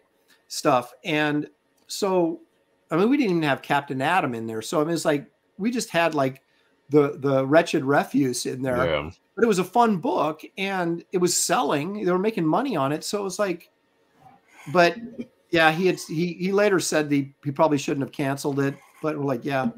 But so yeah, so that's why that got canceled. And then at that point, they were doing the New 52, and the way that was structured was that they did a launch of, was it 52 titles, right? Yeah, something like that. And the New 52, I guess that makes sense. So they had the 52 titles, and then they'd take the lowest selling ones and cancel them after like a year. Yeah. And then they would bring in whatever it was, if it was 8 books or 6 books, whatever. And then they would bring in 6 new titles, right? So they always had 52. The problem was they launched with all their best stuff, right? Yeah. And so I was out of the cycle now because I was launched with the good stuff. Yeah. But then they canceled that. So then they were like, well, now we have to, you know, bring Aaron in. I think they were at this point really on their 2nd or 3rd wave of cancellations. And so what was left? Oh, I got to do Amethyst, which with Christy Marks, who wrote it, it was a really good book, but nobody cared and nobody read it. You know? Right. So that got canceled after 7 issues. So then I was kind of in this weird spiral where I couldn't get back up the ladder again because someone was always on the books I wanted to be on, and they weren't going to fire him just to accommodate me, right? Why would they?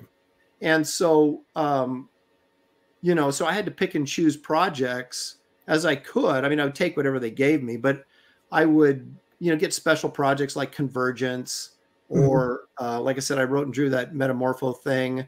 I did Conan Wonder Woman crossover, which was great fun. With Gail Simone wrote that, and you know, it would be and then the Herculoids when they had the Warner Brothers. But I wanted to do that stuff. You know, that was my problem. I never really pushed hard to get like, you guys put me on Superman or put me on. I never really pushed for it because I liked doing these oddball characters. They were, to me, were more fun, and so I probably hurt myself, you know, long term with that kind of an attitude. But I had a lot of fun working on projects that, you know, Marvin Martian meets Martian Manhunter. I mean, come on, who doesn't want to do that? Awesome. That actually kind of gets me to one of these next questions is, what did you always want to have a run on? Swamp Thing, Spider-Man, etc. From Henry, and Henry also said, I did like your run on Sludge, almost a Swamp Thing. Yeah. Well, I've got Garbage Man now, so that's kind of my Swamp Thing. And I actually did that for DC at first. When I first went over to DC and I was negotiating with Dan DiDio, I was like, you know, I said, I want to do some writing. I said, I don't want to, you know, necessarily become Frank Miller. I said, but if I have a project that I want to write and draw, I want you to at least be willing to take a look at it. And if you like it, we'll do it. If you don't, that's fine, but at least give it a fair shake. And he's like, I have no problem with, you know, writer artists. I got no problem with that. And so anyway, and he said to me in the same, basically the next sentence is like, you know, we need a Swamp Thing character because Vertigo had Swamp Thing. And they wouldn't give him back to DC, and he wanted it in the DCU. Oh, okay. And so he said, we need a monster book. And I said, well, let me see what I can come up with. So I came up with Garbage Man, something I would never have done had not the opportunity been there, you know. So I just came up with that for, you know, to be a filler for Swamp Thing. Oh, nice. And we ended up doing that, and before I got even halfway done with it, they got Swamp Thing back from Vertigo, so Garbage Man was no longer needed. But I finished the miniseries type thing that I did with him, and then eventually the rights returned to me. But for DC, it would have been Superman. I was so excited to get the opportunity to do Superman until I found out what the storyline was, and then I wanted nothing to do with it. Right? So, yeah. So I'm disappointed that I never got to do that. And I got to draw Superman in Justice League because I did some Justice League arcs, and that was you'd think I would be more of a Batman guy, but I'm really not. I never got a handle on Batman. I did a Batman story for the online stuff, the digital stuff, and then it later got reprinted in Legends of the Dark Knight. And I had a lot of fun working on it, but I always felt like I couldn't get my head wrapped around Batman for some reason. And but Superman, I did figure out and really enjoyed working on him. And would have enjoyed that. And then over at Marvel, it would have been Captain America. I had a Captain America story where he fights the Red Skull during World War II, and Red Skull had raised up all these dead German soldiers. So they're basically zombie soldiers that Captain America had to fight. And that would have been awesome. But I never got the opportunity to do that. In fact, one of the reasons I left Marvel was I had pitched them a giant-sized man thing.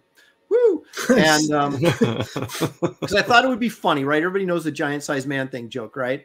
So I was like, look, if we did this one story, because I had this story where Man Thing gets abducted by aliens, and they like mess around with his mind, and it actually reactivates his brain so he can think, like a Flowers for Algernon type of story where he's really smart for a while, but then it slowly fades, and he becomes the dumb, shambling Hulk again. But he has to stay smart enough to save the world from this alien invasion. So I had this thing, and I pitched it to him. They're like, yeah, that sounds great. We'll do it. No problem. Yeah, you can draw it. We'll do it. And they just kept putting me off and putting me off and putting me off and putting me off. And then some other things occurred that ticked me off. And so it was the series of things ticking me off, and that's when I went over to DC. So I'd love to do that Man Thing story and do the Captain America story and do a Superman run, and then that would be my wish list for mainstream comics. But that's never going to happen now. Crazy Matt said, "Do you ever consider Landfill over Garbage Man?" The original title was Wasteland, but that was being used by somebody else. And so then I came up with just the simplest, most easy to identify and remember name was just Garbage Man. It seems silly at first, like most names do, but then the more you say it and the more it's out there, and you just sort of accept it, and then it becomes a thing, right? Yeah. And so, yeah, I was coming up with all these really cool names, and I couldn't use any of them because they were already being used. And then I said, okay, let's just call him Garbage Man. That'll be kind of funny. And there it is. I love your process that you, when you were starting your YouTube channel, you were going through doing the page layouts, the panels, and then the piece that you had Mickey ink. Like I just adored that, just seeing your process. It was just beautiful, beautiful work. Thank you. That was, because that was going to be, I was originally trying to do, I saw what was going over on Comicsgate, you know, and Ethan was having huge success, of course, and a few other people were. And I thought, well, you know, I didn't want to go full blown because I was still working in the industry and I knew there'd be some backlash. So I knew, and so of course I didn't think it was going to be as bad as it ended up being when I actually did do it, but crazy. Now I don't care, but at the time I did, because I thought I had a lot of friends that apparently I didn't have. But isn't it funny how that works out? Yeah, isn't that funny? But so I tried to launch Garbage Man, and through you know, like an Indiegogo campaign. Yeah.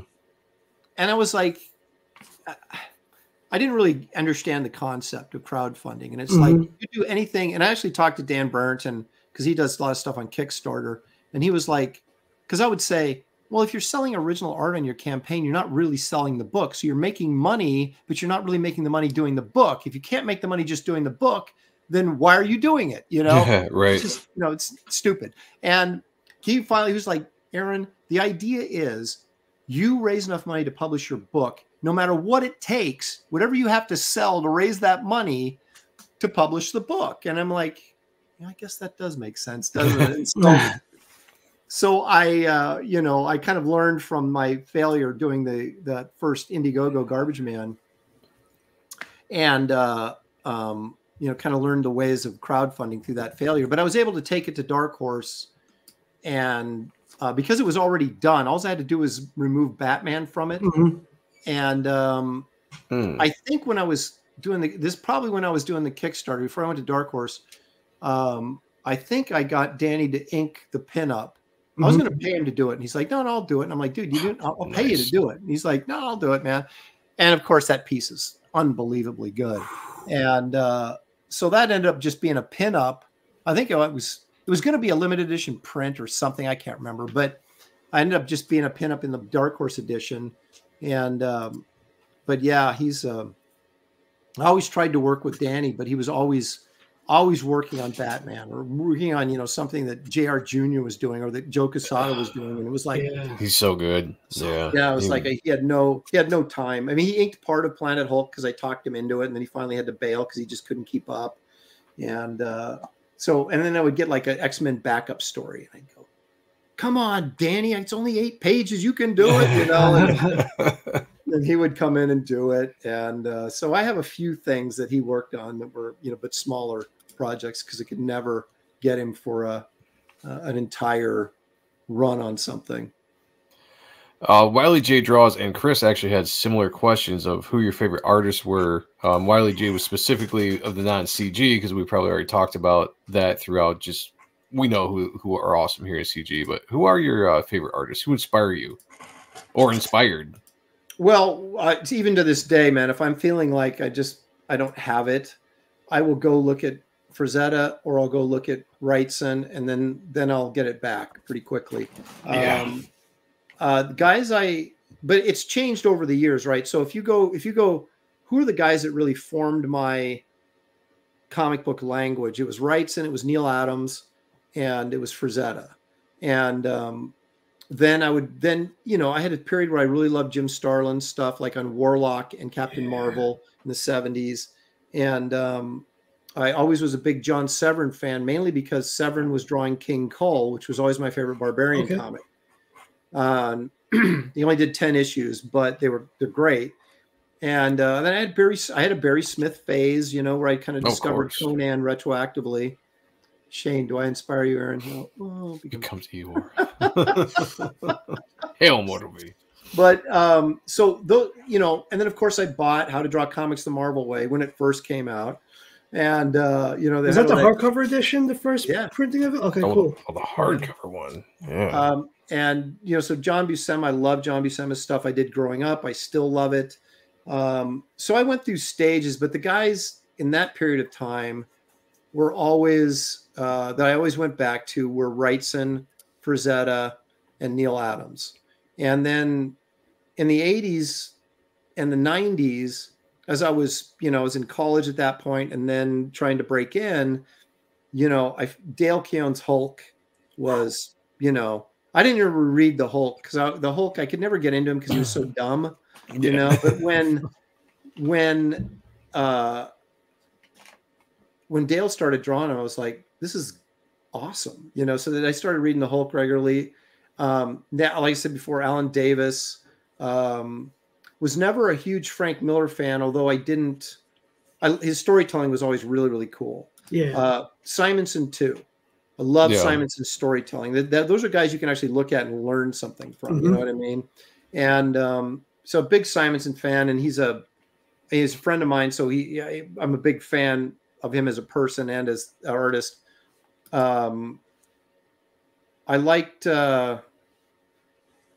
I got to know Mike Plug several years ago, and he did a Santa Claus book. I don't know if you guys have seen it, The Life and Adventures of Santa Claus. It was Tundra published it as a hardcover. That was Eastman's publishing brand there for a while before they went under. But you look it up on eBay if you like fantasy stuff. If you don't, it probably wouldn't be your cup of tea. But if you like elves and that kind of stuff, it's awesome. What's it called?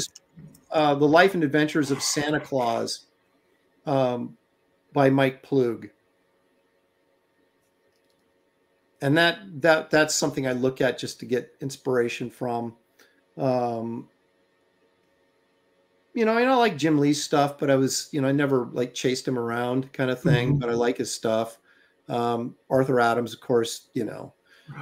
I never got McFarlane as an illustrator, but I loved his storytelling techniques and how he'd break down pages and his design work and stuff. I thought was really cool.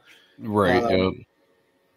And so, you know, and I look at, I've always say there's certain names, but if anybody's doing good work, I'll look at it because I figure there's something I can get from it, you know?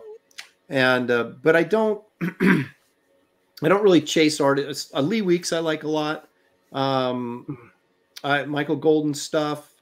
Those are kind of overstating the obvious because everybody likes those guys, but that's, you know, just off the top of my head, you know, those are probably the names, the guys that, you know, there's a few guys that if they do a comic, I'll buy it. I don't care what the comic is. And I've always been like that. Even as a kid, you know, I would chase artists.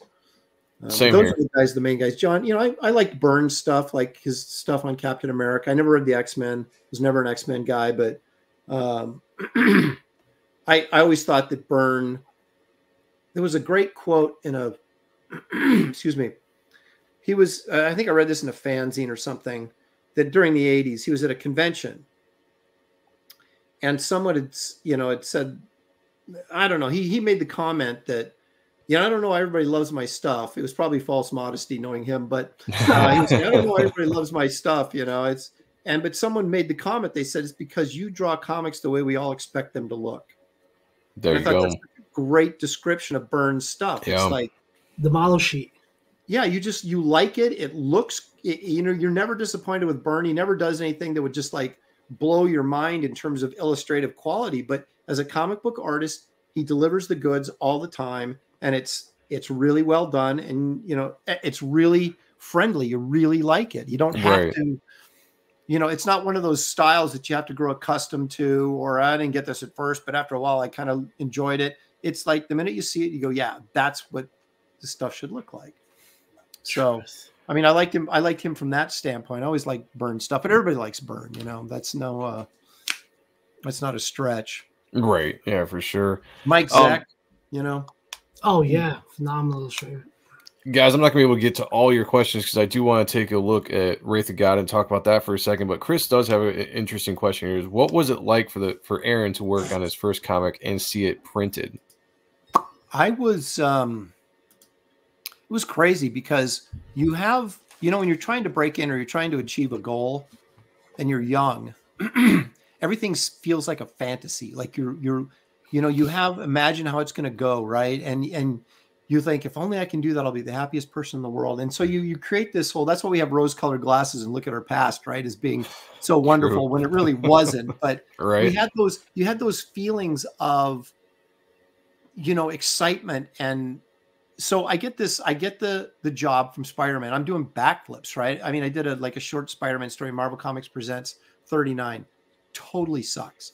But I got this story and I did it. And I'm sitting there going, I'm on my drafting table drawing Spider-Man, living at home with my parents. Right. And roommates. Yeah, my roommates. The roommates, yeah. Thinking, my gosh, this is it. And it wasn't it, you know. And so you get this sort of depressed thing, but then you get this will to fight. And you're like, I'm going to go back and I'm going to make it. I can make it. I can do it. And when I first went into the Marvel offices, it was like I was like a kid. You know, you get the little Marvel sticker, your name tag has Spider-Man on it, and you're walking around, you're going, I'm here. I'm walking around the Marvel offices. I got your portfolio under your arm, and you're like, this is something you dreamt about your whole life as a kid, right? And I remember they had a bunch of drafting tables pushed together in the center of this office. All the office was around the outside of the building. And so in the middle, they had this, you know, this couches to hang out on and did some drafting tables. And I was sitting there working on a what the page, right? Because I had to change something on the Silver Surfer. I can't remember what it was. And I'm sitting there working on it, right? Tom Rainey comes down and sits, you know, kind of back to back to me, but just a little bit over kitty corner. But we were back to back, and I didn't know Tom, and he didn't know me at the time. And he's over there working on an X-Men double-page spread, and I'm working on this stupid what the page, you know. And editors would walk by, and assistant editors would walk by, and all these people, and they would look at what I was doing because there was like this little pathway between the drafting tables, and they would look at what I was doing and say nothing. And then they go over to Tom Rainey and look over his shoulder and go, "Oh, dude, that's so cool!" And I had to listen to this all freaking day for at least 2 hours or whatever. I was there working on this thing, and he was working on this double-page X-Men spread. Everybody telling him how great he was, and no one said anything to me. They would look over my shoulder and then keep walking, and I was just like, "Man, oh man." That's one of those reality. I know the vibes when people bring up Reaper Destroyer. I'm like, don't forget about Sean. Mike said, "Art is Hell Part 2: The Revenge of Aaron Lopresti." I like it. But it was that chip on my shoulder that motivated me, you know, to keep me going. And I would be, you know, I spent half my career pissed off about something, and I was like, I'm going to show you guys.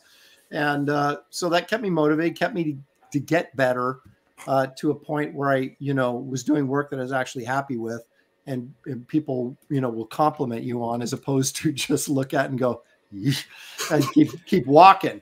But yeah, to answer his question, I mean, I made a short story long, but it was exciting. It was just like it was a dream come true for a little kid. You feel like a little kid for a few minutes, and then after you're in the industry for 30 years, you just become a cynical grouch.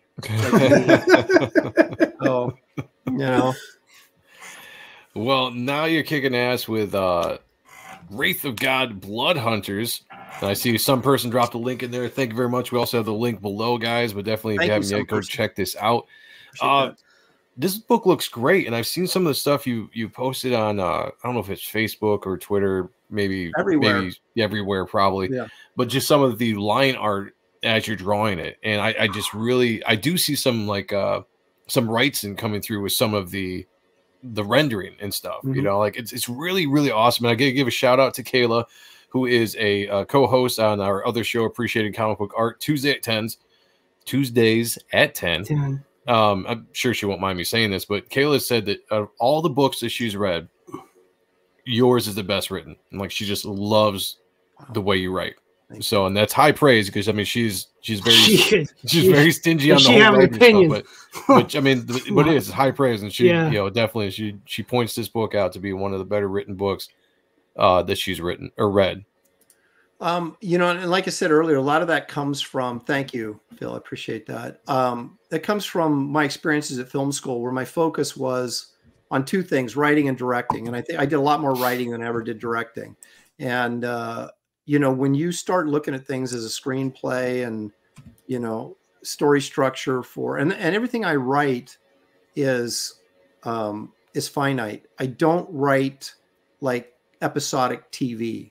I write like a movie, right? And it's got your beginning, middle, and end, and your payoff at the end. And so I spent a lot of time learning that type of stuff. I was so focused on my art during my comic career, I didn't really push to write stuff that often. Even though growing up as a kid, that's all I did was write and then illustrate the stories. So it's always something I really enjoyed doing rather than just drawing. But it's nice because you never know. You write something and you think, I think this is good, but maybe it sucks. And so, you know, it got a lot of positive response, obviously. And I'm very grateful for that because you never know, man. You never know. So and then you've got the added pressure. Boy, okay, everybody liked the first one. I better come through on the second one. Right. Yeah. Well, I mean, the character design is cool in general. Like for me, you know, I love comic book art comes first for me. The story is great, you know, but like I'm completely honest. Like I get drawn to stuff by the quality of the art, and I can be completely happy just flipping through a book and never reading it, you know. Yeah. So art, character design are huge, you know. And so when you get a character like this, you know what this reminds me of, Aaron, and maybe you remember this. Not a lot of people do when I bring this up, but there was a show like in the 80s, the 1980s. It was called The Scarecrow. Yeah, and it was Disney like show. Yeah, it was like kind of like a Western or whatever, and he was like a superhero scare. I remember that growing up, and this look wise, when I first saw this character, it reminded me of that. Even though it's not a scarecrow aesthetic, it's more of, you know, this kind of like a cowboy wraith kind of thing. But it reminded me of that and feel like it just kind of shot me to my childhood for a second. But the character design is fantastic. Well, thank you. The interesting thing about this character is it's a very simple design. What it originally was a Western ghostwriter pitch to Marvel. Oh, and okay. I did this in the 90s and tried to get it to Marvel. Now, I wasn't a big enough name at that point. I was barely a name at all. Gotcha. And then to try and pitch them a Western, it was like, but again, it was the philosophy, oh, it's just kind of this backward character that no one cares about. Maybe they'll throw me a bone and let me do it. And but they didn't. But I really liked the story, and I was like, okay, well, can I change this somehow and make it my own thing? And so I thought, well, even though he's a questionable Christian character, certainly a God-fearing character, whether or not he's a Christian or not is, you know, very ambiguous. What is in his mind and what reality is maybe two different things. But so making him in black didn't make a lot of sense, but at the same time, I didn't have any options because I couldn't make him white because there was already the ghostwriter, right? So I said, well, I'll just make the guy black. I'll change his hat to kind of a Clint Eastwood hat, right? Rather than just a regular cowboy hat. Yeah. And then tatter him up so he looks scary. And then make him a monster hunter, which I think actually was my original plan anyway to do with Ghost Rider, because it was like Ghost Rider going around shooting up bad guys who held up banks was kind of blah, no one cares about that. But if he was hunting monsters, they might, you know, it might be interesting. And so like I said, Marvel, you know, I couldn't get anywhere with Marvel with it. So I just said, well, I'm saving this. And that's how it came about. So it was really just a matter of realizing I couldn't make him this white glowing figure. I had to make him black or Marvel would probably sue me. So, well, yeah, good point. But, you know, black is just it's cool color. You know, it looks good in print, you know, it looks good in color. It looks good in print. Cool. It looks cool. Yep. And someone who's a monster hunter, yeah, it makes sense. I mean, it makes sense from a lot of standpoint. So, but yeah, this is something I developed in the 90s and just been sitting on forever. Funny thing is, I almost had this sold to Dan DiDio in DC just before Dan Really? got let go.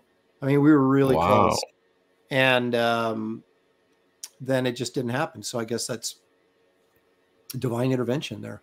But I'm That's a not great necessarily, I mean, I like Westerns. I'm not someone who loves Westerns. I mean, I have a greater appreciation for them now than I did when I was a kid. But you know, it's not necessarily a genre that I would just go, oh, I got to do a Western. It just happened to be that this was a pitch for a ghostwriter, you know, Western ghostwriter.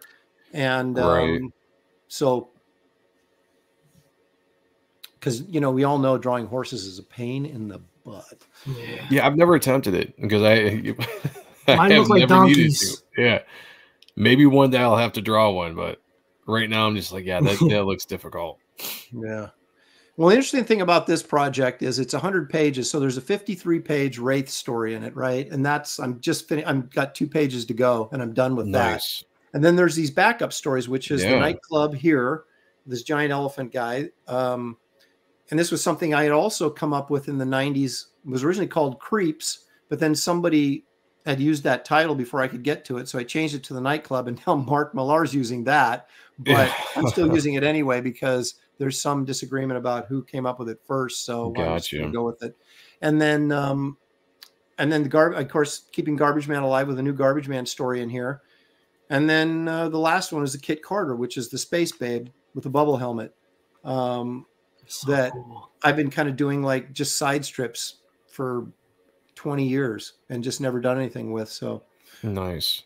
So what a great time to live into, to have your characters, put them all together. It's just like, wow, like just bring them to life.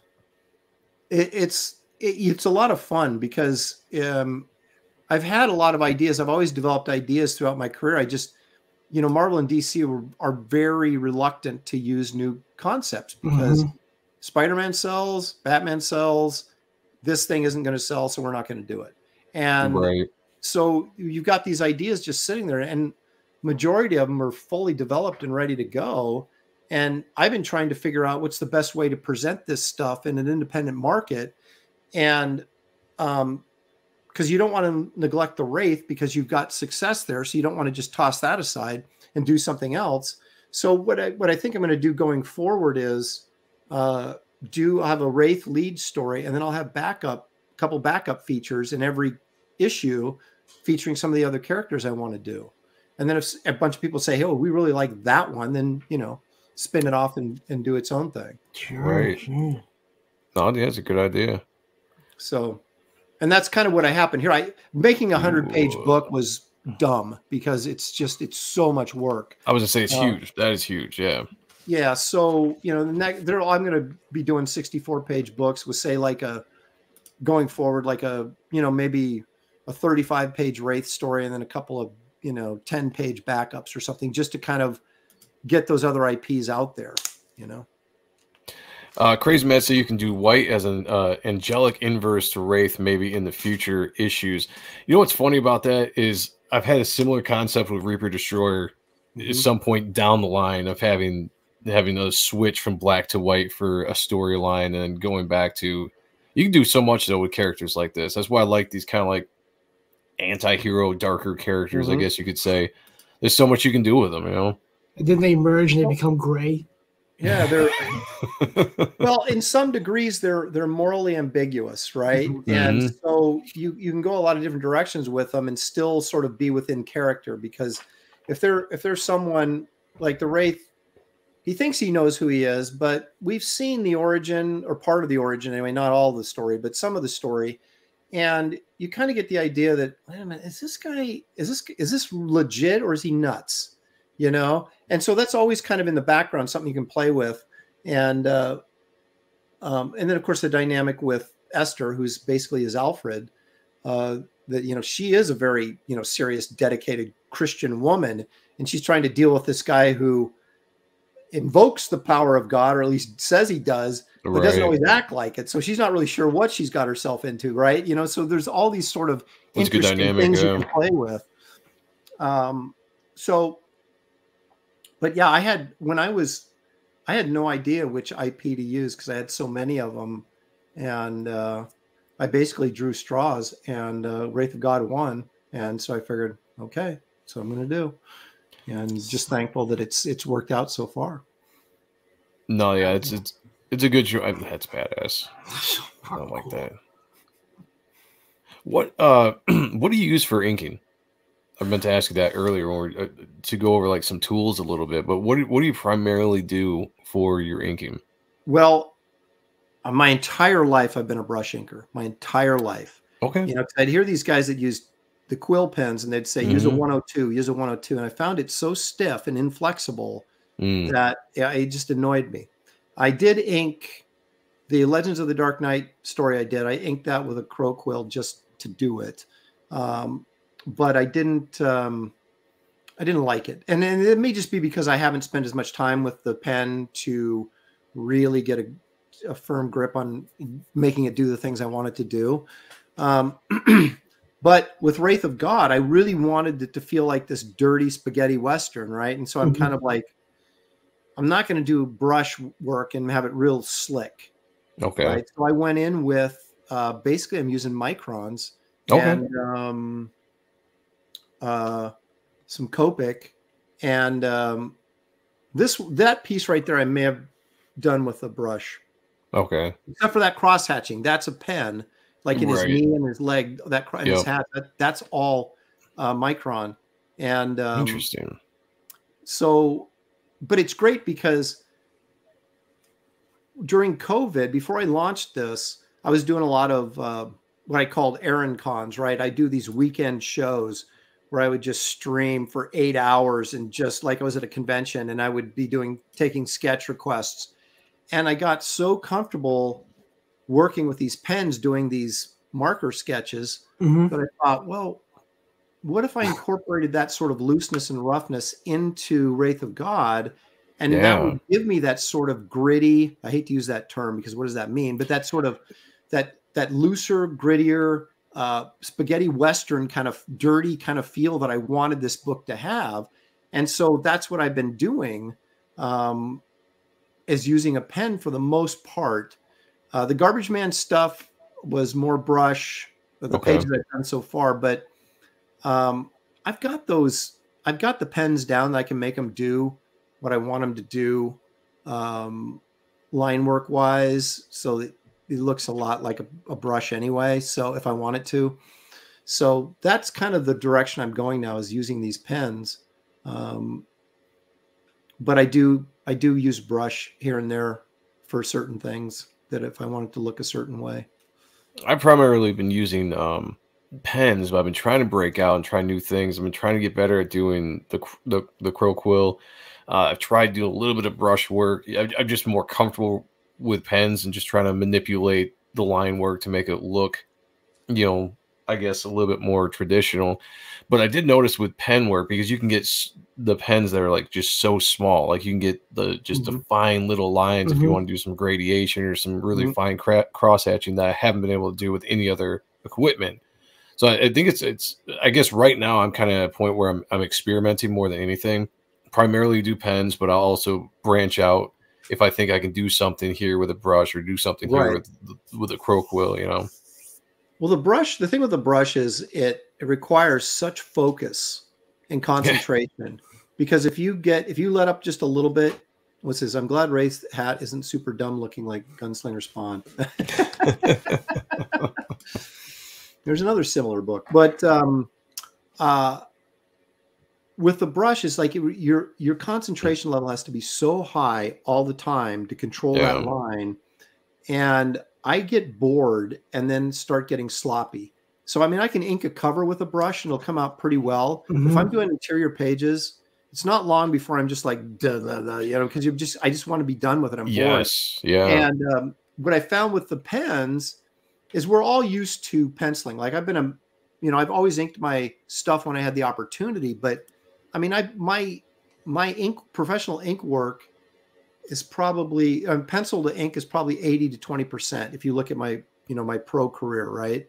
And so most of the stuff we do is penciling. Right. So you start using a micron and it acts a lot like an ink pencil. So you're still in that comfort zone of doing what you're used to doing most of the time. And as long as you know, oh, I got to beef up this line here, I got to gradate this line here. Yeah, you have to go over it a couple times with a micron that you wouldn't necessarily have to do with a brush because you can just control it with the pressure. But you can still get the look you want. And it's flexible enough that you can do something rougher like I'm doing on Wraith of God because that's what I want texture-wise. And the microns are allegedly archival ink, so they shouldn't fade.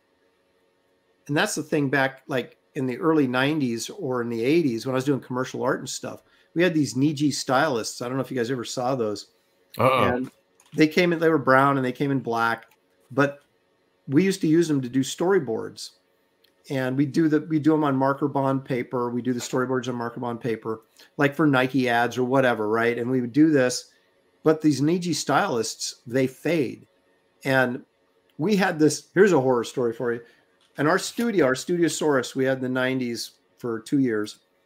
And in Portland, we had this big art board, 3 sections of it, screwed to the wall. And whenever artists would come into town for a comic book show, we'd have a big party at our studio and we'd have them draw on this board, right? So Malin jumping in here says, screw your fancy brushes, pens, and toothy papers. I'm going back to cave paintings for my project. I like that. He's Mr. Digital now. You can pull it off. You can pull it off. Hey, John Malin, man, he's entered the new age, man. He is, yeah. But Mike Mignola did this gigantic Hellboy that was probably 3 feet tall. Yeah, it was probably 3 feet tall on this board. But he did it with one of these brown Niji stylists, right? Interesting. And I was never going to sell this because it would have been uncool to do something like that where these people come in and like, Arthur Adams drew on it. Kevin Nolan drew on it. Dan Jurgens drew on it. Ron Friends. We had all these different guys that had come through town and drawn on this board. And so I still have it in my garage wrapped in plastic. And I was going to sell it and just then take the money and give it to a charity or something, right? But because Mignola, the crown piece on this, he did with a Niji stylist, it's freaking disappeared. Oh, no. You can't even hardly see it. And it's so disappointing because you know how much money something like, a 3-foot Hellboy by Mignola would, And so there it sits in my garage. So I don't even know what to do with it anymore because it's really sad though. But that's what those pens used to do. They would discolor or they would just disappear. Sharpies would turn purple, and now they don't anymore. They fixed those. Yeah, they stay black, and don't fade, but they used to. And so I would never use markers to ink with. But now that they've got this stuff that with the archival ink in it, it's like, heck yeah, it's easier. So why not? There's a piece that John Byrne did for Secret Wars, and I think Art Adams did some inking on it. And like the marker he used, like it's just fading away. And it's just like, oh shit. Like all that beautiful art is going away. It's funny because Gary Martin, he was somebody got in touch with them about it was a golden page that John Beatty had inked from the NAM, right? And it's like if I hold a match underneath it, maybe it'll magically reappear. But part of it, Beatty had inked with one of these crappy markers, right? And so it was turning brown and disappearing. And so you had part of the page was inked with traditional ink, and then the other part was with this other ink. So this guy hired Gary to go in and touch it up. So he had to go pull the pages out and all that stuff and look at Beatty's style and look at, I don't know why they didn't go to Beatty. Maybe Beatty, wouldn't have done it. But so Gary, and he did a great job. It looks exactly like Beatty inking golden. You wouldn't be able to tell the difference. But this guy had bought this original art and it was disappearing. So he had Gary go in and, restore it basically. Nice. So yeah, there was a lot of that stuff. We're using pens and not even thinking, oh, 20 years from now, this is going to fade to nothing, Yeah.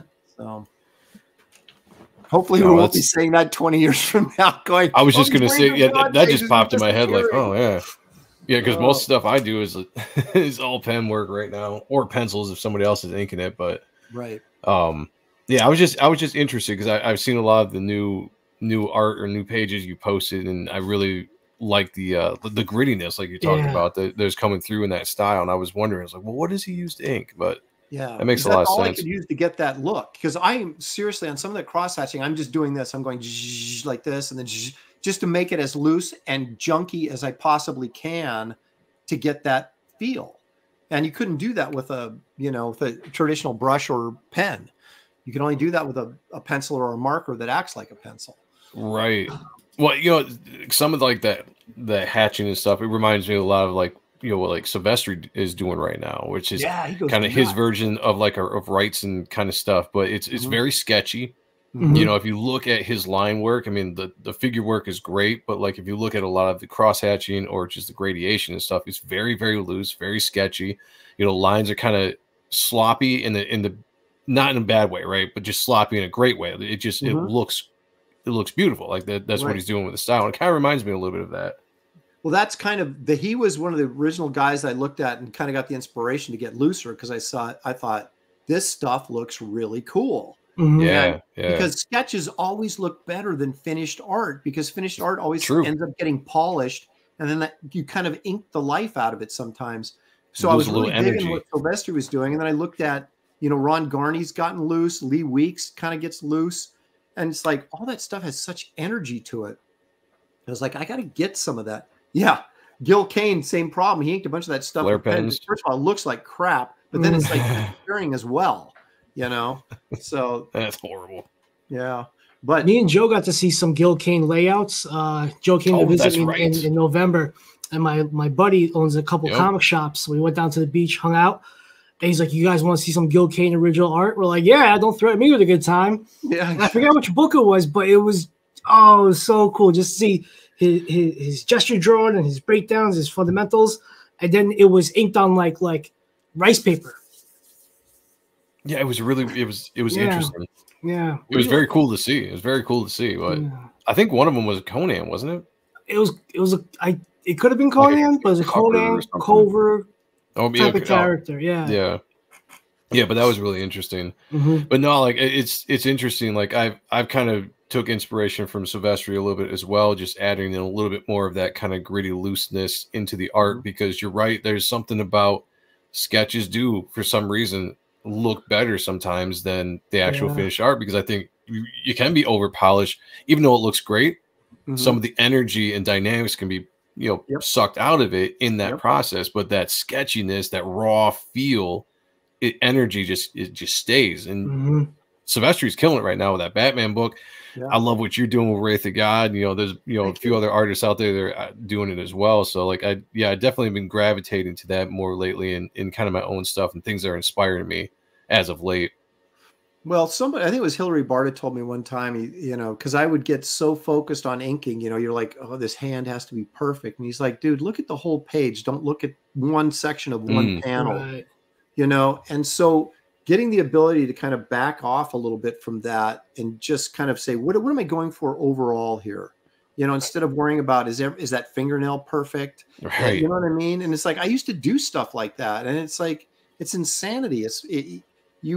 You want the overall thing to work together. And if you just ink the life out of it, it may look pretty, like you said, from a polished professional standpoint, but the energy and stuff that you need for the story isn't there. And so it took me a long time to kind of get to this stage where I could loosen up and have some fun with it. And that's kind of what I'm doing with Wraith of God. Now, I don't know when I got to do the nightclub story, although I'm not inking the nightclub story. That's what that giant elephant guy that we looked at. I have a mainstream inker doing that, and he's really, really good. Nice. So it's going to look much cleaner and polished than what I do. But I even tell him, I'm just like, hey, rough those holding lines a little bit more, you know, give it a little bit more energy. And he's done a great job. But yeah, I don't know if I'm going to be able to go back to doing like super slick stuff that I used to do when I was inking with a brush. It's just, this is more liberating and fun, and it has more energy. And I just, you know. That's a great way to put it. Like, I feel the same thing too. It just, yeah, it's a little bit more freedom, I think, in just what you can do. And that's great advice too. Like when you're, you know, for drawing, I have the tendency as well, I'm sure a lot of artists do, to just focus too much on like a small thing within the page that you think everybody's going to notice because you know you're the artist, you're drawing it, you notice it. And then a lot of times when you show people, like they just look at the they spend like a minute or less. readers. Yeah, they just look at everything as a whole. Like, right, yeah. And so it's good advice. It's good advice to kind of get out of your head sometimes. And as long as your drawing is good, right? You can do a rougher ink job and it's still going to hold up because the structure's there. The drawing is there. Right. You know? So that's kind of what I have to keep reminding myself. Because I like guys that are minimalists, you know, that just draw really well, but don't do any of the line work and stuff. But I have a hard time doing that because when I do that, I always feel like, oh, I need to shade this. I need some line work in here. Because that's how I've trained myself. But I can see how other people do it much simpler and it looks really great, but it's really hard for me to do that.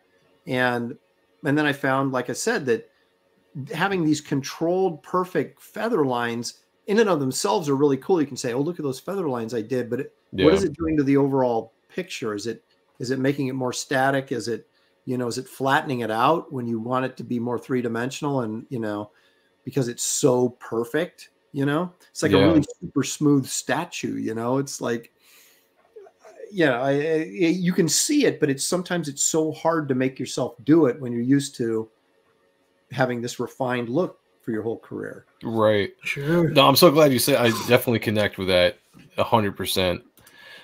Guys, we've been going for just a little over 2 hours. We're going to let Aaron get out of here and do what he's got to do, but we are super excited that you jumped on with us.